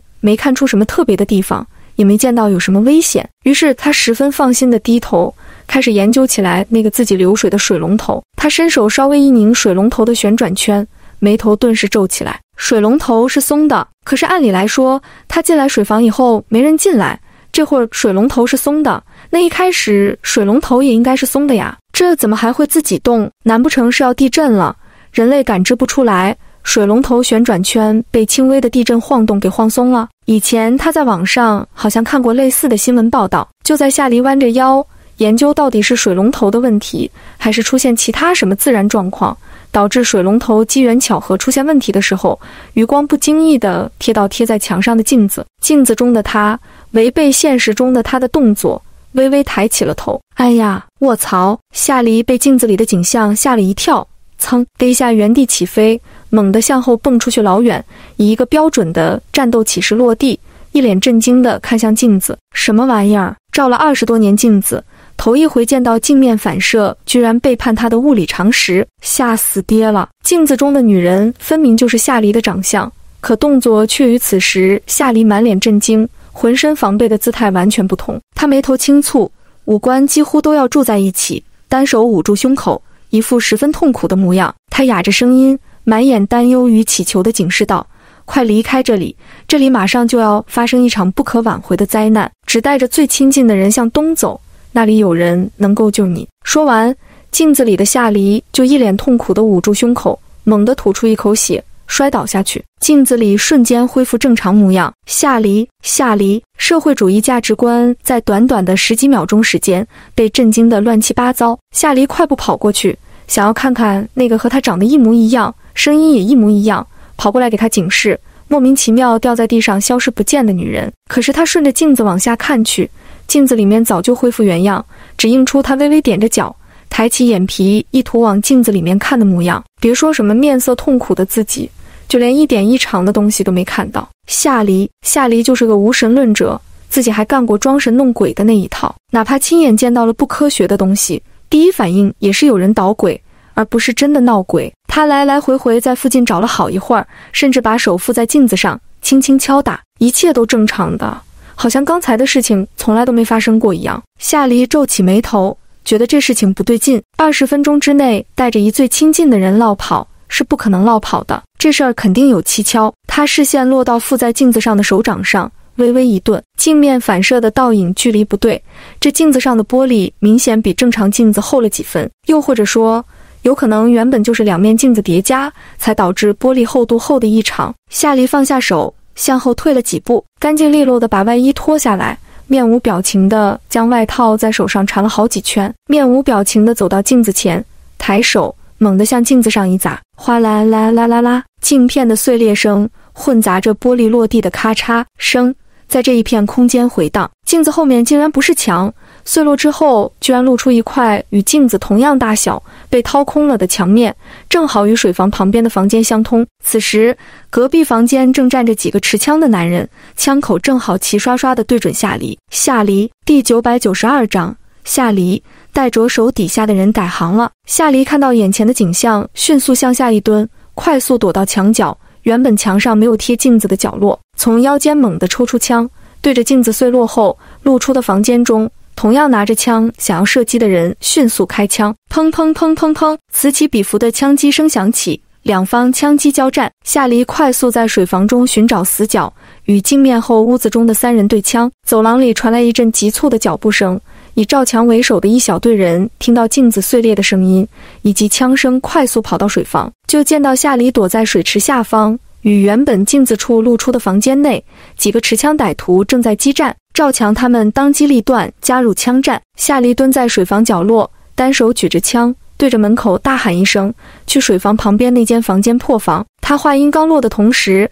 水房旁边那间房间的门砰的一声被人突然踹开，带人冲进隔壁房间的篮下生怒吼一声，别动，举起手来。紧接着又是一阵砰砰砰的枪响。夏黎他们的人实在太多，还个个有枪，哪怕对方做足了准备，也很快就被全部击拿。夏黎跳上水池，直接弯腰跨过被掏空的墙体，钻到水房隔壁房间。此时屋子里面在血泊里躺着4个人，其中2人被子弹打成筛子，早已血肉模糊，另外2人肩部和腹部分别受伤，被4排的人死死地按在地上，侧脸着地，一副十分狼狈的模样。2人中的其中一个穿着和夏黎同样的军装，不光衣着打扮，甚至连长相都相差无几。夏黎视线在他脸上扫过，发现这人并不是真的和他长得一样，而是在脸上画的仿妆。无视地上的西贝货，他抬眼视线在这间房间里扫过，眉头紧紧皱起。怪不得他之前没第一时间觉得面镜子有问题，全然是因为镜子背后的景象和他身后的景象完全一模一样。那些人居然在隔壁开了房，还将整间房间临时装修成与水房正好相反的镜面形象。装修不可能不发出声音，也不可能不往房间里带东西。这里可是公家的招待所，能让这些人大刀阔斧地在屋子里搞装修，这招待所的人参没参与，可想而知。夏黎抿唇，不知道这些人还有多少同伙，也不知道招待所有多少人参与其中，先不要惊动他们。王五，你带几个人先把招待所给我围了，不要让任何人出入。赵强，你一会儿拿着对讲机，带2个人去找柳师长派来保护咱们的人，将这些人全部秘密拿下，其他的人跟我走。审问这些可疑人员确实重要，可这些人远远比不上那5车粮食重要，更何况敌人在什么地方，有多少人，他们完全不知晓，谁都不能确保他们在起其他的幺蛾子。最好的办法就是尽早启程，早到贵省也能早点省心。赵强立刻立正，对夏黎敬了个礼，是。话落，跑回房去拿对讲机。夏黎带着其他人离开这间房间，在走廊里压低声音对众人道：张明，你去找2桶白油漆，1桶红油漆。蓝夏生去找个梯子，其他人整装，全部把军装换下来，我们连夜离开这里，尽早赶往贵省。众人对于夏黎的命令没有任何异议，齐齐敬礼，应道：是。没一会儿功夫，张明和蓝夏生就把夏黎要的东西带了回来。夏黎拿着油漆走到车队旁，在车棚旁边架起梯子，拿起油漆就开始往部队车队绿色的篷布上挥毫泼墨。没一会儿功夫，绿色的篷布上就出现了一个白色大圈，夹杂着红色三角形的图案。在场所有人，蓝夏生凑到赵强旁边，看着夏黎一个人在那画，压低声音和张明咬耳朵：兄弟，我怎么觉得咱们排长画的这图案这么眼熟呢？张明看着车棚上的图案，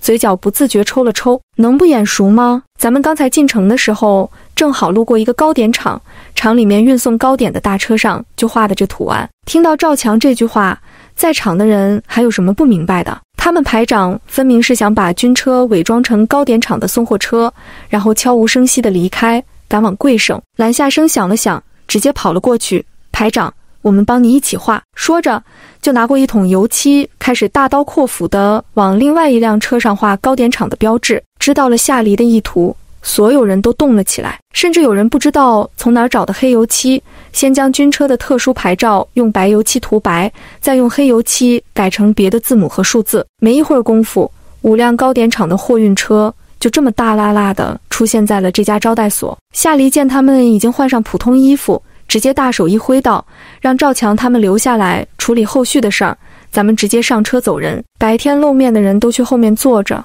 让没路过面的人开车。说着他自己也跳进后车厢，彻底隔绝了其他人能认出他们的可能。5辆车趁着夜色启动，连夜离开了这座不大的小城。因为是本市销量极好的知名工厂，这5辆大车同时出城送货，居然没引起任何人的怀疑。夏黎他们就开着这几辆送货车一路赶路，第2天中午就到达贵省大山深处的航空制造基地。然而他们这5辆显眼包一样的大车刚一到地方，就被航空制造基地的守卫给拦住了。不光拦住了，瞭望台上一排排的机枪还齐齐指向他们。有人声音严肃地高声喝问：你们是哪个单位的？来这里做什么？这里是军事重地，不允许外人进入，赶紧原路折返。夏黎没来得及换回军装的4排众人。第993章，门被敲响。夏黎有些无语地下车，一瞬间12门大炮、24门机关枪，外加上100支枪口，全都齐齐瞬间对准夏黎。夏黎表情麻木，立刻举起双手做投降的动作。开玩笑，这大场面一个瞬间就能把人射成筛子。想当年他面对丧尸围城的时候，也没给他带来这么大的压迫感。扬声道：我们是南岛兵团过来送物资的，因为中途被伏击才做了装扮。说着他给车里的人使了一个眼神，车里的人立刻开始换衣服。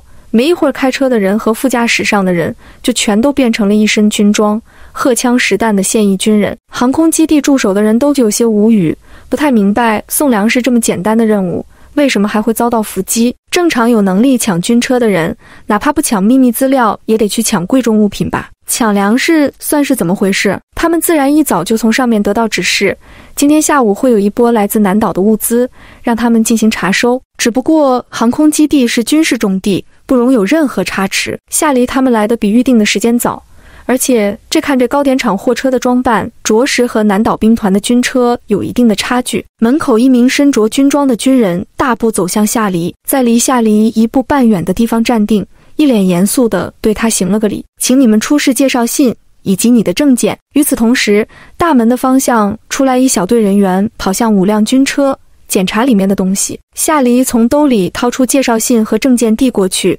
给对方查验。守卫仔细看过介绍信与证件，脸上的表情立刻松弛下来。他再次对夏黎行了个礼，语气歉意的道：抱歉，同志，你们这车和军区的车差别有点大，我们没认出来。夏黎这回虽然被那么多枪指着，倒是没觉得生气。秘密研究基地，守卫不森严才奇怪，谁都能进，资料早就泄露了。没事，你们也是工作需要。说着，夏黎对车上的人一挥手，走吧。说着，夏黎自己也上了车，一行人将车开进了航空基地。众人很快被带到130工厂，卸货的事儿不用他们管，主管人员将夏黎他们安排在工厂招待所。主管人员临走的时候对夏黎嘱咐道：运回南岛的东西半个月后可以装车，劳烦各位在这儿先等一段时间了。工厂种地不能随便走动，其余的地方各位请便。夏黎听到他这话，心说柳师长他们办事还是挺细心的，说让他在这半个月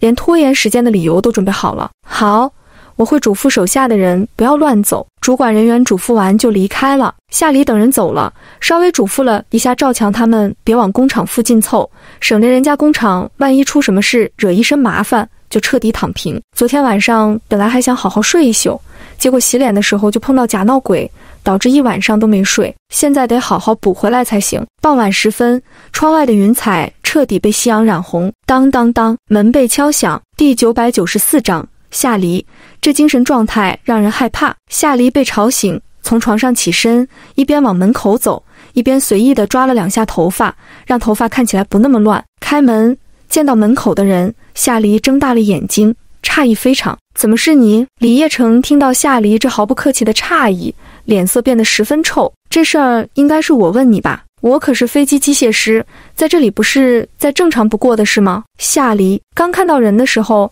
夏黎觉得和他接头的人可能就是眼前这个李业成，毕竟能参与接留学人员回来的机械专家，背景肯定经得住考验。可现在看到他这满脸臭臭的模样，夏黎就有点怀疑自己的判断，这人怎么看都不像是来接头的，反而更像是来找茬的吧。夏黎沉默了2秒钟，单刀直入地问：所以你过来找我干嘛？李业成拉着一张脸，视线淡淡地瞥了夏黎一眼，浑身散发出宛如厉鬼一般的怨气。自然是先带你去吃饭，晚上再带你去参观，不然难不成是找你和那个姓陆的小子复仇的吗？你们2个把我脖子砍的，直接造成软组织拉伤，2个多月才彻底消肿。真不知道你们2个当时下手怎么就那么重，那么有默契，到现在成了没？李业成之前一直以为这对狼狈为奸的男女实际上有点什么，还是那种不顾场合就搞小动作的不正当关系。可后来回来一打听才知道，这俩人压根就没什么关系。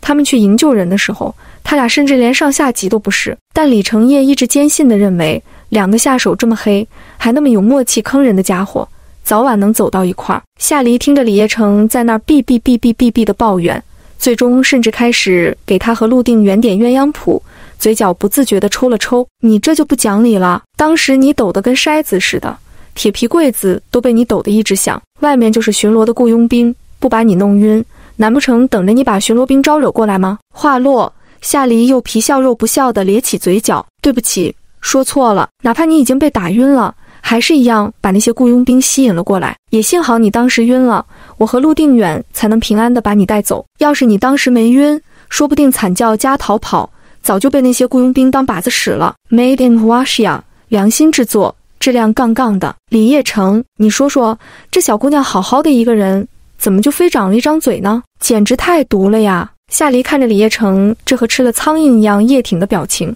想着还要让人家带路参观，也不好把事做得太绝，伸手拍了拍李业成的肩膀，一副语重心长的语气道：你当时引起人家的注意力，我们是救了你的命好吗？没有你当时的疯狂抖动，后来我们都不用那么费劲突围，直接偷跑就行。李业成感觉自己被夏黎的话术套路，明明他是个两方夹击的受害者，却愣生生的让他说的像是欠了他们多大的恩情一样。沉默了2秒，越想越觉得不对劲。不是，你们想批晕我也就算了，可问题是你们2个下手怎么那么重啊？我回来的时候看过军区的医生都说你们2个大力道根本不是砍人的力道，牛都能给当场砍倒。你确认这里面没有私怨的成分在里面？他可记得很清楚，他当时和这小丫头的关系并不好，小丫头肯定偷偷记恨他。夏黎要说真没有私怨在里面，促使他下黑手，这谎话连他自己都骗不了。李叶成一看夏黎那表情，还有什么不明白的？顿时被气得够呛，嘟嘟囔囔的一阵子，全都是抱怨的话，发了一会儿牢骚，这才彻底宣泄了自己的情绪。正了正衣冠，表情十分严肃地看向夏黎，对他伸出右手，语气郑重，眼神甚至带着几分崇拜。雷空同志，再次重新自我介绍一下，我叫李叶成，是歼七型战斗机专属飞机机械师之一，这次很荣幸地负责引荐你参观战斗机制造的任务，有什么问题可以随时问我，我必知无不言，言无不尽。希望能早日见到华夏也能生产出如饕餮和谢志一样领先世界水平的战斗机。他说话的语气格外郑重，态度也好得过分，跟刚才骂骂咧咧的样子大相径庭。夏黎低头看了一眼李叶成伸过来的手，眼角止不住微抽，总感觉李叶成这精神状态好像不是那么稳定的样子，前后差别太大，一阵一阵的。第995章，没想到这热闹还能看到自己身上。夏黎伸手握了上去，夏黎，接下来几天就麻烦你了。2人时隔3年，再次进行了一次自我介绍。此时的李叶成不再把夏黎当成一个什么都不懂，只有身份背景，跑来刷资历的关系户，而是真真正正把他当成一个十分值得人尊敬的科研人员。真正的强者不需要站在最耀眼的地方，只要他本身足够强大，就算在最不起眼的阴影之下，也同样会受人敬仰关注。2人寒暄过后，李叶成带着夏黎去食堂吃饭。他们刚一进食堂，许多人的视线就都投了过来。夏黎视线扫到周围的人，就见他们三三两两地坐在一桌，见到他们进来之后，便视线落在他们身上，开始捂着嘴凑到一起窃窃私语，那眼神怎么看怎么觉得不太友好。夏黎，他好像今天才到这边吧？这些人都是什么态度？对初次见面的人这样礼貌吗？李叶成好像对周围的环境毫无所觉，带着夏黎就往点餐的窗口走。咱们这儿都用饭卡，你们队里的人要想在这吃饭，最好也充个1张2张的，吃起饭来也方便。你有没有什么想吃的？今天我请你。夏黎倒是没拒绝，微微点了下头，跟着李叶成一起到窗口点餐。做饭的大师傅态度极好，见到2人露出一口大白牙，看了一眼夏黎，对李叶成道：李工，这是你闺女啊？这大姑娘长得可真漂亮啊，像你。夏黎，李叶成扯了扯嘴角，连忙板着一张脸解释道：不是，这是我以前认识的一个朋友，当兵的，正好来咱们工厂执行任务，我这不就招待招待吗？我可生不出来这么漂亮的闺女，我和我家那口子都是正常人。夏黎，这怎么着？会不会说话？老夏和他妈都不是正常人呗？这李叶成说话怎么让人听着这么别扭呢？李叶成和大师傅寒暄的时候，大师傅已经给夏黎打好了饭，他把小盆儿递给夏黎，来，闺女，你的饭。夏黎接过那一碗类似于盖浇饭似的饭菜，拿着托盘在旁边等李叶成。李叶成是带着自己饭盒过来的，没一会儿功夫也打完饭，他对夏黎道：走吧，咱找个地方吃饭。说着就转身往回走，却没想到身后突然走过来一个人，重重地撞了一下他肩膀，啪啦，那力道挺大，把李叶成撞得整个身子一歪，餐盘上的铝饭盒直接滑了下去，扣在了地上。好好的饭菜撒了一地，红的绿的还掺着汤，彻底不能吃了。原本还有些窃窃私语的食堂霎时间变得十分安静。李叶成脸色立刻冷了下来，转头看清撞他的人，脸色变得更加难看。孟云来，你干什么故意撞我？被叫做孟云来的人是个30多岁的男人，穿着一身白衬衫西服裤子，头发被梳到头后，理得十分板正，完全是一副精英分子的模样。他听到李叶成这话，立刻板起脸来：李工，话可不能乱说，你哪只眼睛看到我是故意的了？你自己不看路，猛然转头撞到我，我还没找你说理呢。这可真是稍微有点进步，人就抖起来了，吃相可真难看。李叶成只说了一句话，就被对方噼里啪啦一大堆话给堵回来，气得恨不得跳脚。他指着孟云成气愤地道：“我背后没长眼睛，你前面也没长眼睛吗？说你不是故意撞我，你自己信吗？你要是对组织选我当监期的机械师却没选你不满，你就去找组织询问，为什么他们选我不选你？你这来找我茬有什么意义？什么思想？”孟云来扯了一下嘴角，眼神冷得吓人，十分嘲讽地冷笑一声：“这还用问？难道不是因为你背后有人？组织上都说了，这次竞选尽量选取年轻的血液，其他几个职位选的全都是30多岁的年轻人，就咱们机械师选的你这个50多岁的老头。要说没有别的原因，谁信？”说着，他视线瞥了一眼站在李业成身边的夏黎，眼神里的嘲讽更甚。咱们工厂可是禁区，能把一个什么都不懂的亲戚朋友带到咱们工厂这么重要的地方来，你这威风耍的可不是一般的大呀！一旦咱们工厂有任何机密泄露，你是不是要负全责？李业成嘴笨，跟夏黎吵架的时候就吵不过，跟这个故意造谣戳他心窝子的孟云来吵架，自然更吵不过。被气得脸色涨红，手指哆嗦地指着孟云来，半天说不出话。夏黎那哪是什么都不懂，夏黎可太懂了呀！雷空好不容易来一次他们厂，怎么能让人家受委屈？可人家雷空的身份不能暴露，他现在跟人家吵都没有依据，完全是有苦说不出的状态。最终挤了半天，就只挤出来一句：“你不要在这里胡说八道，你要是再这么污蔑人，我就要去和组织反映了。夏黎同志是组织亲自安排到咱们招待所的人，不允许你这么污蔑，你现在立刻和夏黎同志道歉。”夏黎站在两人旁边看热闹，没想到这热闹还能看到自己身上，眼瞅着李业成那没用的模样，他看着李业成，露出一个比孟云来还要嫌弃的表情，冷淡的视线瞥向孟云来，语气轻描淡写的道：“我来130工厂是执行军部的任务，至于是什么任务，以你现在的职位以及身份，没权力知晓。身为雷空的徒弟，我虽然没有我师父的实力，但多多少少对机械有所了解，倒也不至于说让路边找茬的人抨击就抨击。第996章，他是天之骄子，绝对不会输给任何人。”夏黎又不傻，听这两人吵架的时候，他就听明白了，这个姓孟的之所以找李业成的茬，就是因为两人竞争一个岗位没抢过，升职没升成，怨气才这么大，那要吵架自然的往人家痛点上戳呀。现在雷空的大名谁不知晓？在夏黎说出自己是雷空弟子的那一刻，整个食堂更加安静了，所有人的视线都落在他身上，眼神灼灼，还带着几分惊叹，完全把惹事的孟云来当成了空气。孟云来本来就被戳到痛处，现在感受到其他人的态度，顿时感觉脸上火辣辣的，羞人的紧。他咬牙看向夏黎，强装镇定，却掩不住眼里的不忿，声音不屑且鄙夷：“雷空又不是造飞机的，战斗机可是高精尖技术，和那些水里游的、地上跑的完全不是一个境界。就算是他在那些技术上再厉害，在咱们130工厂他也插不上手，更何况你一个雷空的弟子，没事就赶紧回去，别在这瞎逛，万一资料丢了，你怕是承担不起。”夏黎看那人嫉妒的都快冒酸水，还非要拉踩他，一副胡搅蛮缠不讲理的模样，心里有些嫌弃。真要论不讲理，谁能比得过他？嘴角一咧，故意眼神狐疑且不屑地打量孟云来，一副混不吝的模样，语气里带着几分调笑般的阴阳怪气。这怎么还3番5次的提资料要丢，好像你心里已经确定了一样呢？难不成是你要偷资料，故意在别人面前说我要动手，想等着你把资料偷出去以后甩锅给我？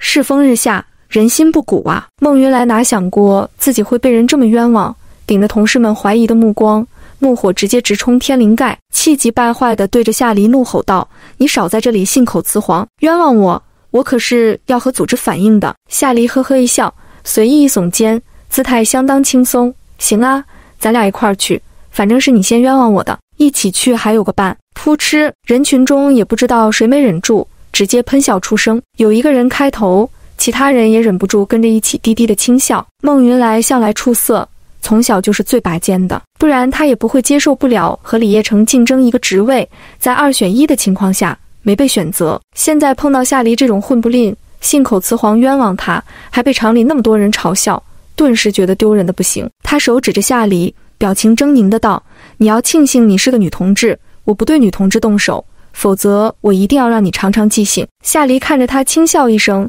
十分淡定的抬手掸了掸肩章上根本不存在的灰，语气好笑：“你是不是对咱们华夏军人的战斗实力有什么误解？真敢动手，我能3秒钟之内让你下个星期3过头期！”哈哈哈哈哈！这年代的人都十分朴实，很少听到有人说话这么拐弯抹角，还阴阳怪气。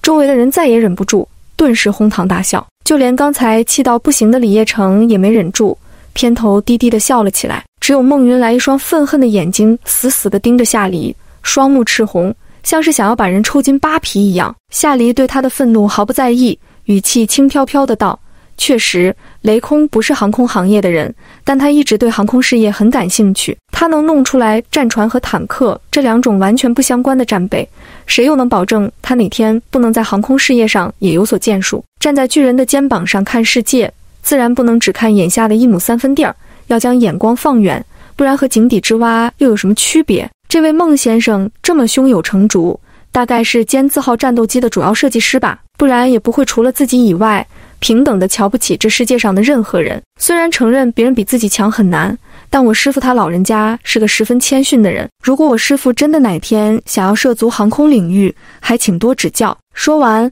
不再理会孟云来，转头对李业成道：“要不你再打一顿饭？小孩子都知道损坏东西要赔偿，这位世界第一的孟先生把你的饭扣在地上，想必不会介意你把同样的饭钱记在他账上。”李业成此时和自己吵架吵赢了一样，心情那叫一个舒畅。哎，不用，我怎么敢让世界第一赔我东西？一顿饭而已，就是可惜了那些粮食。说着快速蹲下，用手把扣在地上的饭收进饭盒里，对做饭的大师傅道：“老王啊，再给我打一份一样的。”老王抿住嘴角的笑，十分爽朗的道：“哎，好嘞。”夏黎就那么和李业成一起走了，独留下孟云来一个人孤零零地站在打饭窗口，面红耳赤，脑子里嗡嗡直响，半天缓不过来。他只感觉所有人都在看他，所有人看他的目光都带着嘲笑与鄙夷，他就是今天工厂里最大的笑话。夏黎那一席话，语气分明没有任何嘲讽，但句句都是扎心窝子的嘲讽，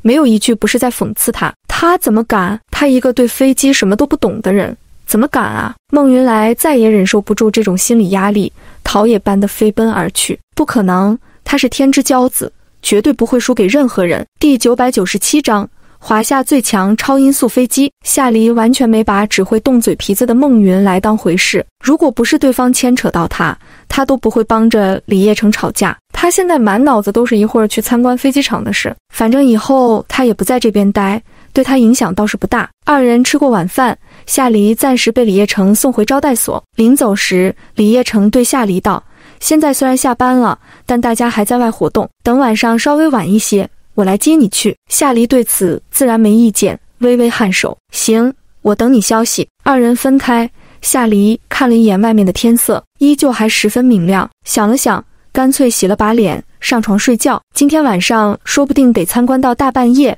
还是先养足精神再说。夏黎再次醒来，已经是晚上10点30分。李业成没过多一会儿就来接他了。二人在漆黑且空空荡荡的肠子里悄然行走，一路静悄悄的，氛围有点吓人。李业成把夏黎带到一间仓库，进门后随手打开仓库墙上的灯，漆黑的仓库霎时间骤然亮起，一架崭新的战斗机展开双翼，赫然矗立在这间仓库的正中央架子上。整架飞机呈浅灰色，通身流线型，上书 XXX 万岁5个大字，双翼与机身共同构建出一个三角形，尾翼高高耸起，直冲天际，钢铁大鸟看起来霸气异常。李业成一边带着夏黎往前走，一边对着飞机的方向扬了扬下巴，语气中还带着几分骄傲。之前国内外的局势都十分紧张，国家急需一款先进战斗机来保卫领空。经过我们的不懈努力，1964年第一架歼七组装完成。歼七效仿毛子国的米格21，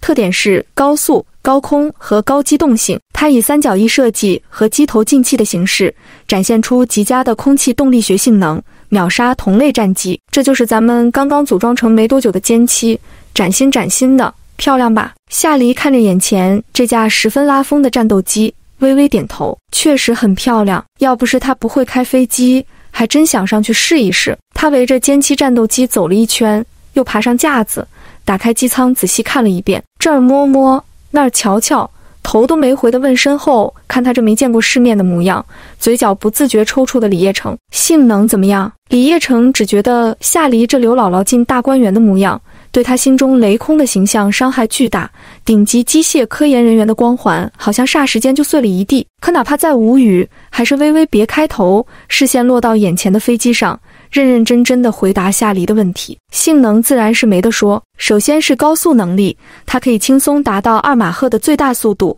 成为典型的超音速战机，这使得它能够迅速接近目标或脱离战斗，展现出强大的突防和逃逸能力。而在高空中更是可飞至17800米的高度，作为典型的战斗机，它具有优异的高空性能和广阔视野，在高空优势地位上对敌人进行打击或拦截高机动目标，也是近期的亮点之一。竖起三角翼设计展现出色的机动能力，可以进行高迎角、高过载和高转弯的动作，从而在近距离空战中占据优势。这种灵活性使得它成为咱们华夏战机中的王牌。李业成带夏黎过来就是为了让夏黎改装战斗机，自然不可能只说好的不说坏的。第998章谦虚了。李业成话锋一转，又继续道：不过歼七战斗机的缺点也十分明显，最大航程只有1430千米，尽管可以加装副油箱，但总航程也只有2530千米，这使得它的远程作战能力相对比较薄弱，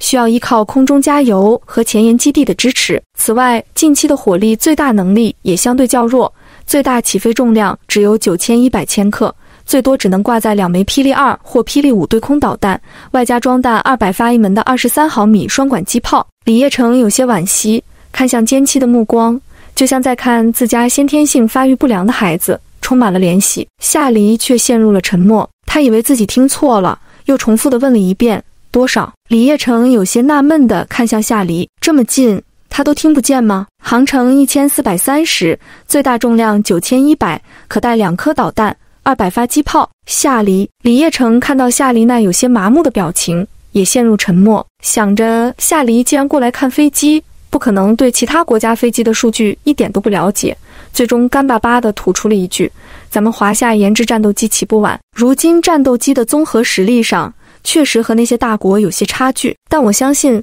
在大家共同的努力上，很快就可以追上那些大国。夏黎抬手狠狠地搓了一把脸，同样干巴巴地回了一句：您老谦虚了。李业成听了这话，连忙客气地道：没谦虚，确实是有一定差距，咱们不可能立刻追上，如果不出意外，想要追上那几个军事大国，起码得几年，甚至10几年。夏黎眼神古怪地看了他一眼：我说的不是你的很快谦虚了，而是你的有些差距谦虚了。人家女武神3马赫能持续飞行1个小时，提供动力源的6台通用公司生产的加力涡轮喷气发动机，更是美剧发动机加力推力14060千克，轰炸机载弹量高达11340千克，最大航程近10000千米，最大起飞重量250吨。俩飞机对比，速度是2马赫对3马赫，最大起飞重量是0.19对250千克，最长航程1000出头对10000千米，载弹重量2枚对11340千克，这是有些差距吗？数据撑开来看，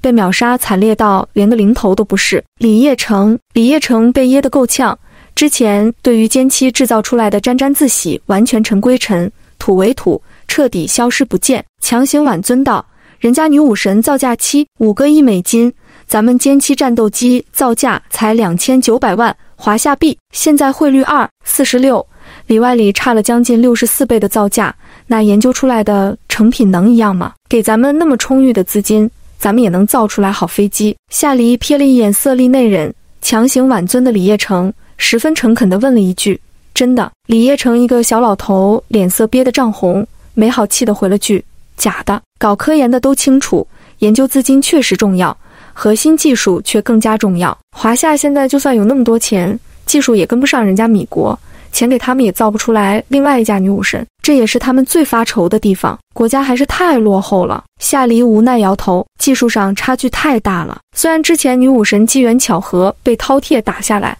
但他们华夏现在最新战力还是歼七战斗机，而不是什么女武神呀等，就知道华夏根本没能破解人家的技术。更遑论人家米国现在也不想着女武神的事儿，又研制出来一个实力和女武神差不多、性价比却更高的 F4 鬼怪战斗机，指不定再过几年就能研制出超越女武神的战斗机。不光是米国，歼七与毛子国的战斗机同样具有巨大的差距。近期战斗机仿制的米格21是毛子国10年前的战斗机型，歼七战斗机在性能上也并没有青出于蓝而胜于蓝。戴夏黎以前能上网的时候就喜欢看热闹所致，他甚至知道毛子国战斗机明年就要出到米格25了。那大家伙在制造出来以后就是神话一般的存在，各种意义上的神话，跑的速度极快，高达3.2马赫，根本就没有飞机能追得上。1971年秋，第4次中东战争爆发前夕，米格25前往以国侦察，当时西方最好的战斗机，美国研制的 F4 鬼怪一路追击拦截，近距离导弹都放出来了，还是没追上。米国大为震惊，感觉被打脸，花了好多钱，想要米格25的资料都没动到手。据说后来还是当时有个毛子国飞行员例行飞行练习中叛逃，才让米国得手。第999章，你在墨迹歼60都造出来了。当时毛子国发现这位别大哥意图叛逃，下令拦截将其击落，结果导弹攻击速度根本追不上，让叛逃者一路跑到岛国。到了岛国领空，又被岛国雷达发现，自卫队派出2架战斗机拦截，结果被米格25轻松甩掉。最后这位别大哥因为燃料不足，这才在岛国冲岛的一个民用机场降落，差点撞到民用飞机。停下来的时候，燃油仅够支持飞行30秒。下飞机也不和人家岛国人解释，直接猖狂地拿出手枪对空，砰砰开了2枪，让岛国防卫厅的人把飞机先遮上披风守好了。他要先打电话向米国申请庇护。岛国那会儿就是美国的附庸，一个屁都不敢放，就把人带去打电话了。正愁搞不到米格25情报的美国人自然欣然答应，庇护申请2小时内被批下来。结果美国人把飞机弄回去一顿研究，才发现这架飞机的速度快，只是因为特殊的外形结构和无视高速飞行时产生的巨大热量，用飞机内飞行员的高温烧烤换来的，稍不注意就会击毁人亡。米国人立刻就觉得自己被耍了，把那么大一个的米格25拆成零件，装在快递盒里，邮寄回了毛子国。这事虽然搞笑，但完全不耽误人家米格25最大起飞重量37500千克，最大飞行速度3.2马赫，最高飞行高度24400米。单看这几样数据，比人家7.5亿美金制造出来的女武神还牛，完全不是华夏现在的战斗机能比的。真要是想把华夏如今的战斗机改良成世界一流水平，说实话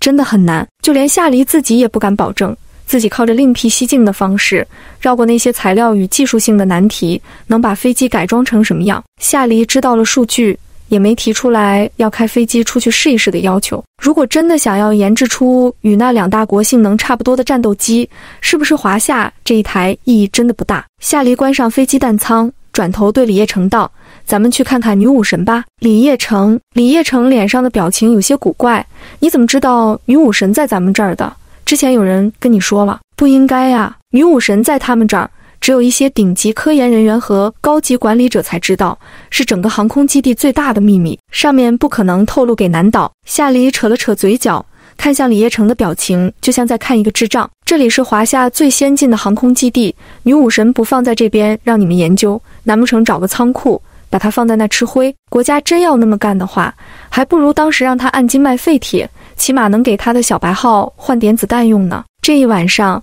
李业成被夏黎对得有点自闭，如果夏黎还只是夏黎，李业成肯定往死里对回去，吵不过也得对。可夏黎有着雷空的身份，有着强大的学识与能力，李业成哪怕情商不高，也没想着往回对。他叹了一口气，率先从架子上跳下去，蹭蹭地背着手往门外走。走吧，我带你去看女武神。夏黎很快就跟着李业成来到另外一个仓库，这仓库要比歼七的位置偏上许多，已经到了偏僻到基本没人去的地步。当初被从天上打下来的庞然大物，此时已经不复原来的完整形象，被人拆的除了残破的架子以外，剩下的就是拆分好整齐码在外面的零件。夏黎刚刚看完了华夏的歼七战斗机，现在把女武神又看了一遍，心都已经凉了。两方的差距已经不是设计不设计的问题，是能不能造出来的问题。硬要打个比喻来说，就是后世大家在网上买小手工都会送60形铸体，像拐棍一样的螺丝刀。那时的华夏人觉得这就是个小赠品，但许多工业落后的国家根本制造不出来。现在的华夏大概也就是处于这种落后的状态，知道有这种东西，也大体知道你这种东西制造原理，但技术不够，就是干造不出来，主打的就是一个憋屈。李业成看着夏黎那变来变去的表情，以及周身散发出来的浓厚躁郁气息，平时那么话痨的一个人，愣是一句话都没敢多说。夏黎从零件堆里站起身，深吸一口气，转头看向李业成，我想去车间看一下咱们的生产力水平，战斗机大体制作方向。夏黎心里已经有了些思路，但他真的怕自己设计出来方案，华夏的工厂却根本造不出来，那设计了和没设计完全没有任何区别。李业成听到夏黎这要求皱眉，有些迟疑，之前只答应你参观飞机以及里面的构造，参观工厂我做不了主，这得和上级打报告，生产车间也不是随时都能看的。夏黎看他那犹犹豫豫的模样，脸上一脸嫌弃，伸手拽住李业成的手腕，就把人往外拖，快别磨叽了，不就是给上级打报告吗？你上级住哪儿？咱去找他。有你在这磨磨唧唧的功夫，华夏歼60都已经造出来了。李业成，第一千章，都是人，差别咋这么大呢？李业成对夏黎这风风火火的性子十分无语，但还是跟着他一起去找了他们领导。李业成的领导估计被打过招呼，知道夏黎要干什么，二话没说直接特批。两人这一晚上出了招待所，就监期仓库、另外一个仓库、领导家、生产车间，来来回回到处跑。等夏黎到达生产车间的时候，已经是凌晨3点多，再过1个多小时就该有人提前来工厂开门了。夏黎被李业成带着进了一个漆黑的山洞，表情一言难尽，整个人都陷入无言的沉思。这山洞里寒气逼人，触摸洞壁非常丝滑，还有水珠滴落。这么潮，生产零件真的没问题吗？李业成这一晚上已经被夏黎刺激得没脾气了，此时拿着一个手电筒在前方带路，背对着夏黎回答的倒是相当坦然。山洞里确实比较潮湿，加工的精密零件很多还没放上1天，表面就会开始生锈。夏黎，李业成说到这里，心里也带上了几分无奈，视线有些发散，目光并未对焦的目视前方，语气平静的悠悠叙述，国家耗费4年时间弄了许多山洞，花费巨大，有些环境特别差的，甚至不得已被废弃，但困难就是需要来克服的。国家耗费那么大，没条件，咱们工人也得创造条件。好在经过咱们所有人的努力，咱们这141山洞里真的飞出来了战斗机。华夏呀，真的太难了。夏黎跟在李业成身后，静静地听着他说航空基地这边的人到底是如何克服困难，才在这艰苦的条件下制造出来一架又一架战斗机的，并没有出言打断。他以前在南岛研究时，同样也吃过华夏生产力落后、材料水平跟不上的苦，但因为他掌握后世先进的科学理论以及充裕的知识底蕴，还有一大批各行各业的顶级学者做后盾，研究上虽然被掣肘，却也并没有太过艰难。可是听着李业成的叙述，夏黎才真切地体会到，如今华夏的科研事业到底有多难，条件又有多艰苦。华夏能成长成为另一个时空末世前的强大华夏，真的很不容易，也足够令人赞叹为神迹。这些在前路渺茫的情况下，依旧坚定自己信念建设国家的老革命们，足以受后世14万人敬仰。夏黎将整个工厂流水线全都转了一遍。李业成和夏黎解释道，咱们现在有许多精密零件机器都造不出来，全靠老工人手动制造。如果你真想要制造战斗机，零件上还是得和老师傅慢慢商量。夏黎点点头，看到你们制造出来的零件水平，我大约就知道咱们现在华夏的制造水平了，剩下的得等我回去好好想一想。李业成点点头，低头看了一眼手腕上的手表，眉头轻蹙，已经5点了，咱们先回去吧。5点30分，车间就有人来开门了。夏黎，好。夏黎回去后躺在床上，双手枕在脑后，目光直直地看着空荡荡的白色天花板，脑子里不停构思飞机的整体构架以及具体要优化的优势、劣势。优势自不必说，没有强大战斗力的军工产品根本不配叫做武器。将战斗机设计出强大的战斗力，肯定是首要的问题。至于其他方面，也得仔细琢磨琢磨才行。夏黎就这么静静地睁着眼睛看天花板，一直看到下午2点30分，中途连早饭和午饭都忘了吃。他猛地坐起身，换上衣服，就干脆利落的大步往外走。在这边该看的也看得差不多了，剩下的就只有他脑子里内部设计飞机构造一些零件上的优化，再把这些东西画在纸上了。但这边对他的保密性不好说，画图这种事儿还是回家去画比较托底，留在这里没意义，还是和柳师长说一说，让他赶紧回南岛吧。金窝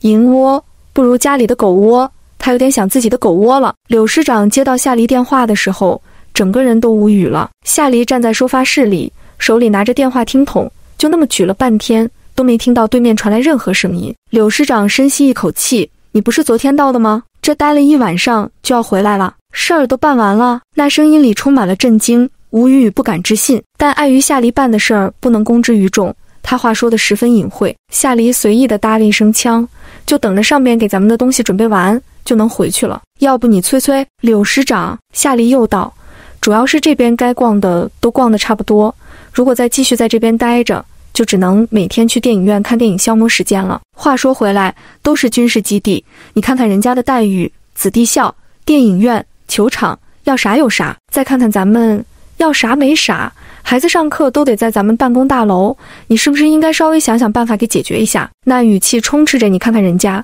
再看看你的恨铁不成钢。要不是他今天在贵省这边的基地闲逛了一波，都不知道两边待遇差的这么多。他们家大宝现在还每天和他们这些当兵的挤教室呢。柳师长在电话那头表情一片麻木，大家确实都是军事基地，但人家是研究所，为了让研究人员保持好心情与状态，更好的全身心投入研究，福利待遇肯定得跟上。他们这些当兵的，只有艰苦才能训练出钢铁一般的意志，国家都穷成这样了，还要什么基础建设？根本不搭他那一茬，十分敷衍的道，知道了，我和上面催一催，看看什么时候解决完，让你们早点回来。说完就把电话挂了，根本不给夏黎接着数落他的机会。听着电话里传出嘟嘟嘟的夏黎，怎么突然有种碰到后事不肯给员工多开工资的资本家的感觉？他又不是不回去了，真想和他磨叽，他能跑到哪儿去？柳师长办事效率极快，跟上级申请后，第3天就把原本要给夏黎他们带回来的东西准备齐全。夏黎他们原定的15天研讨时间，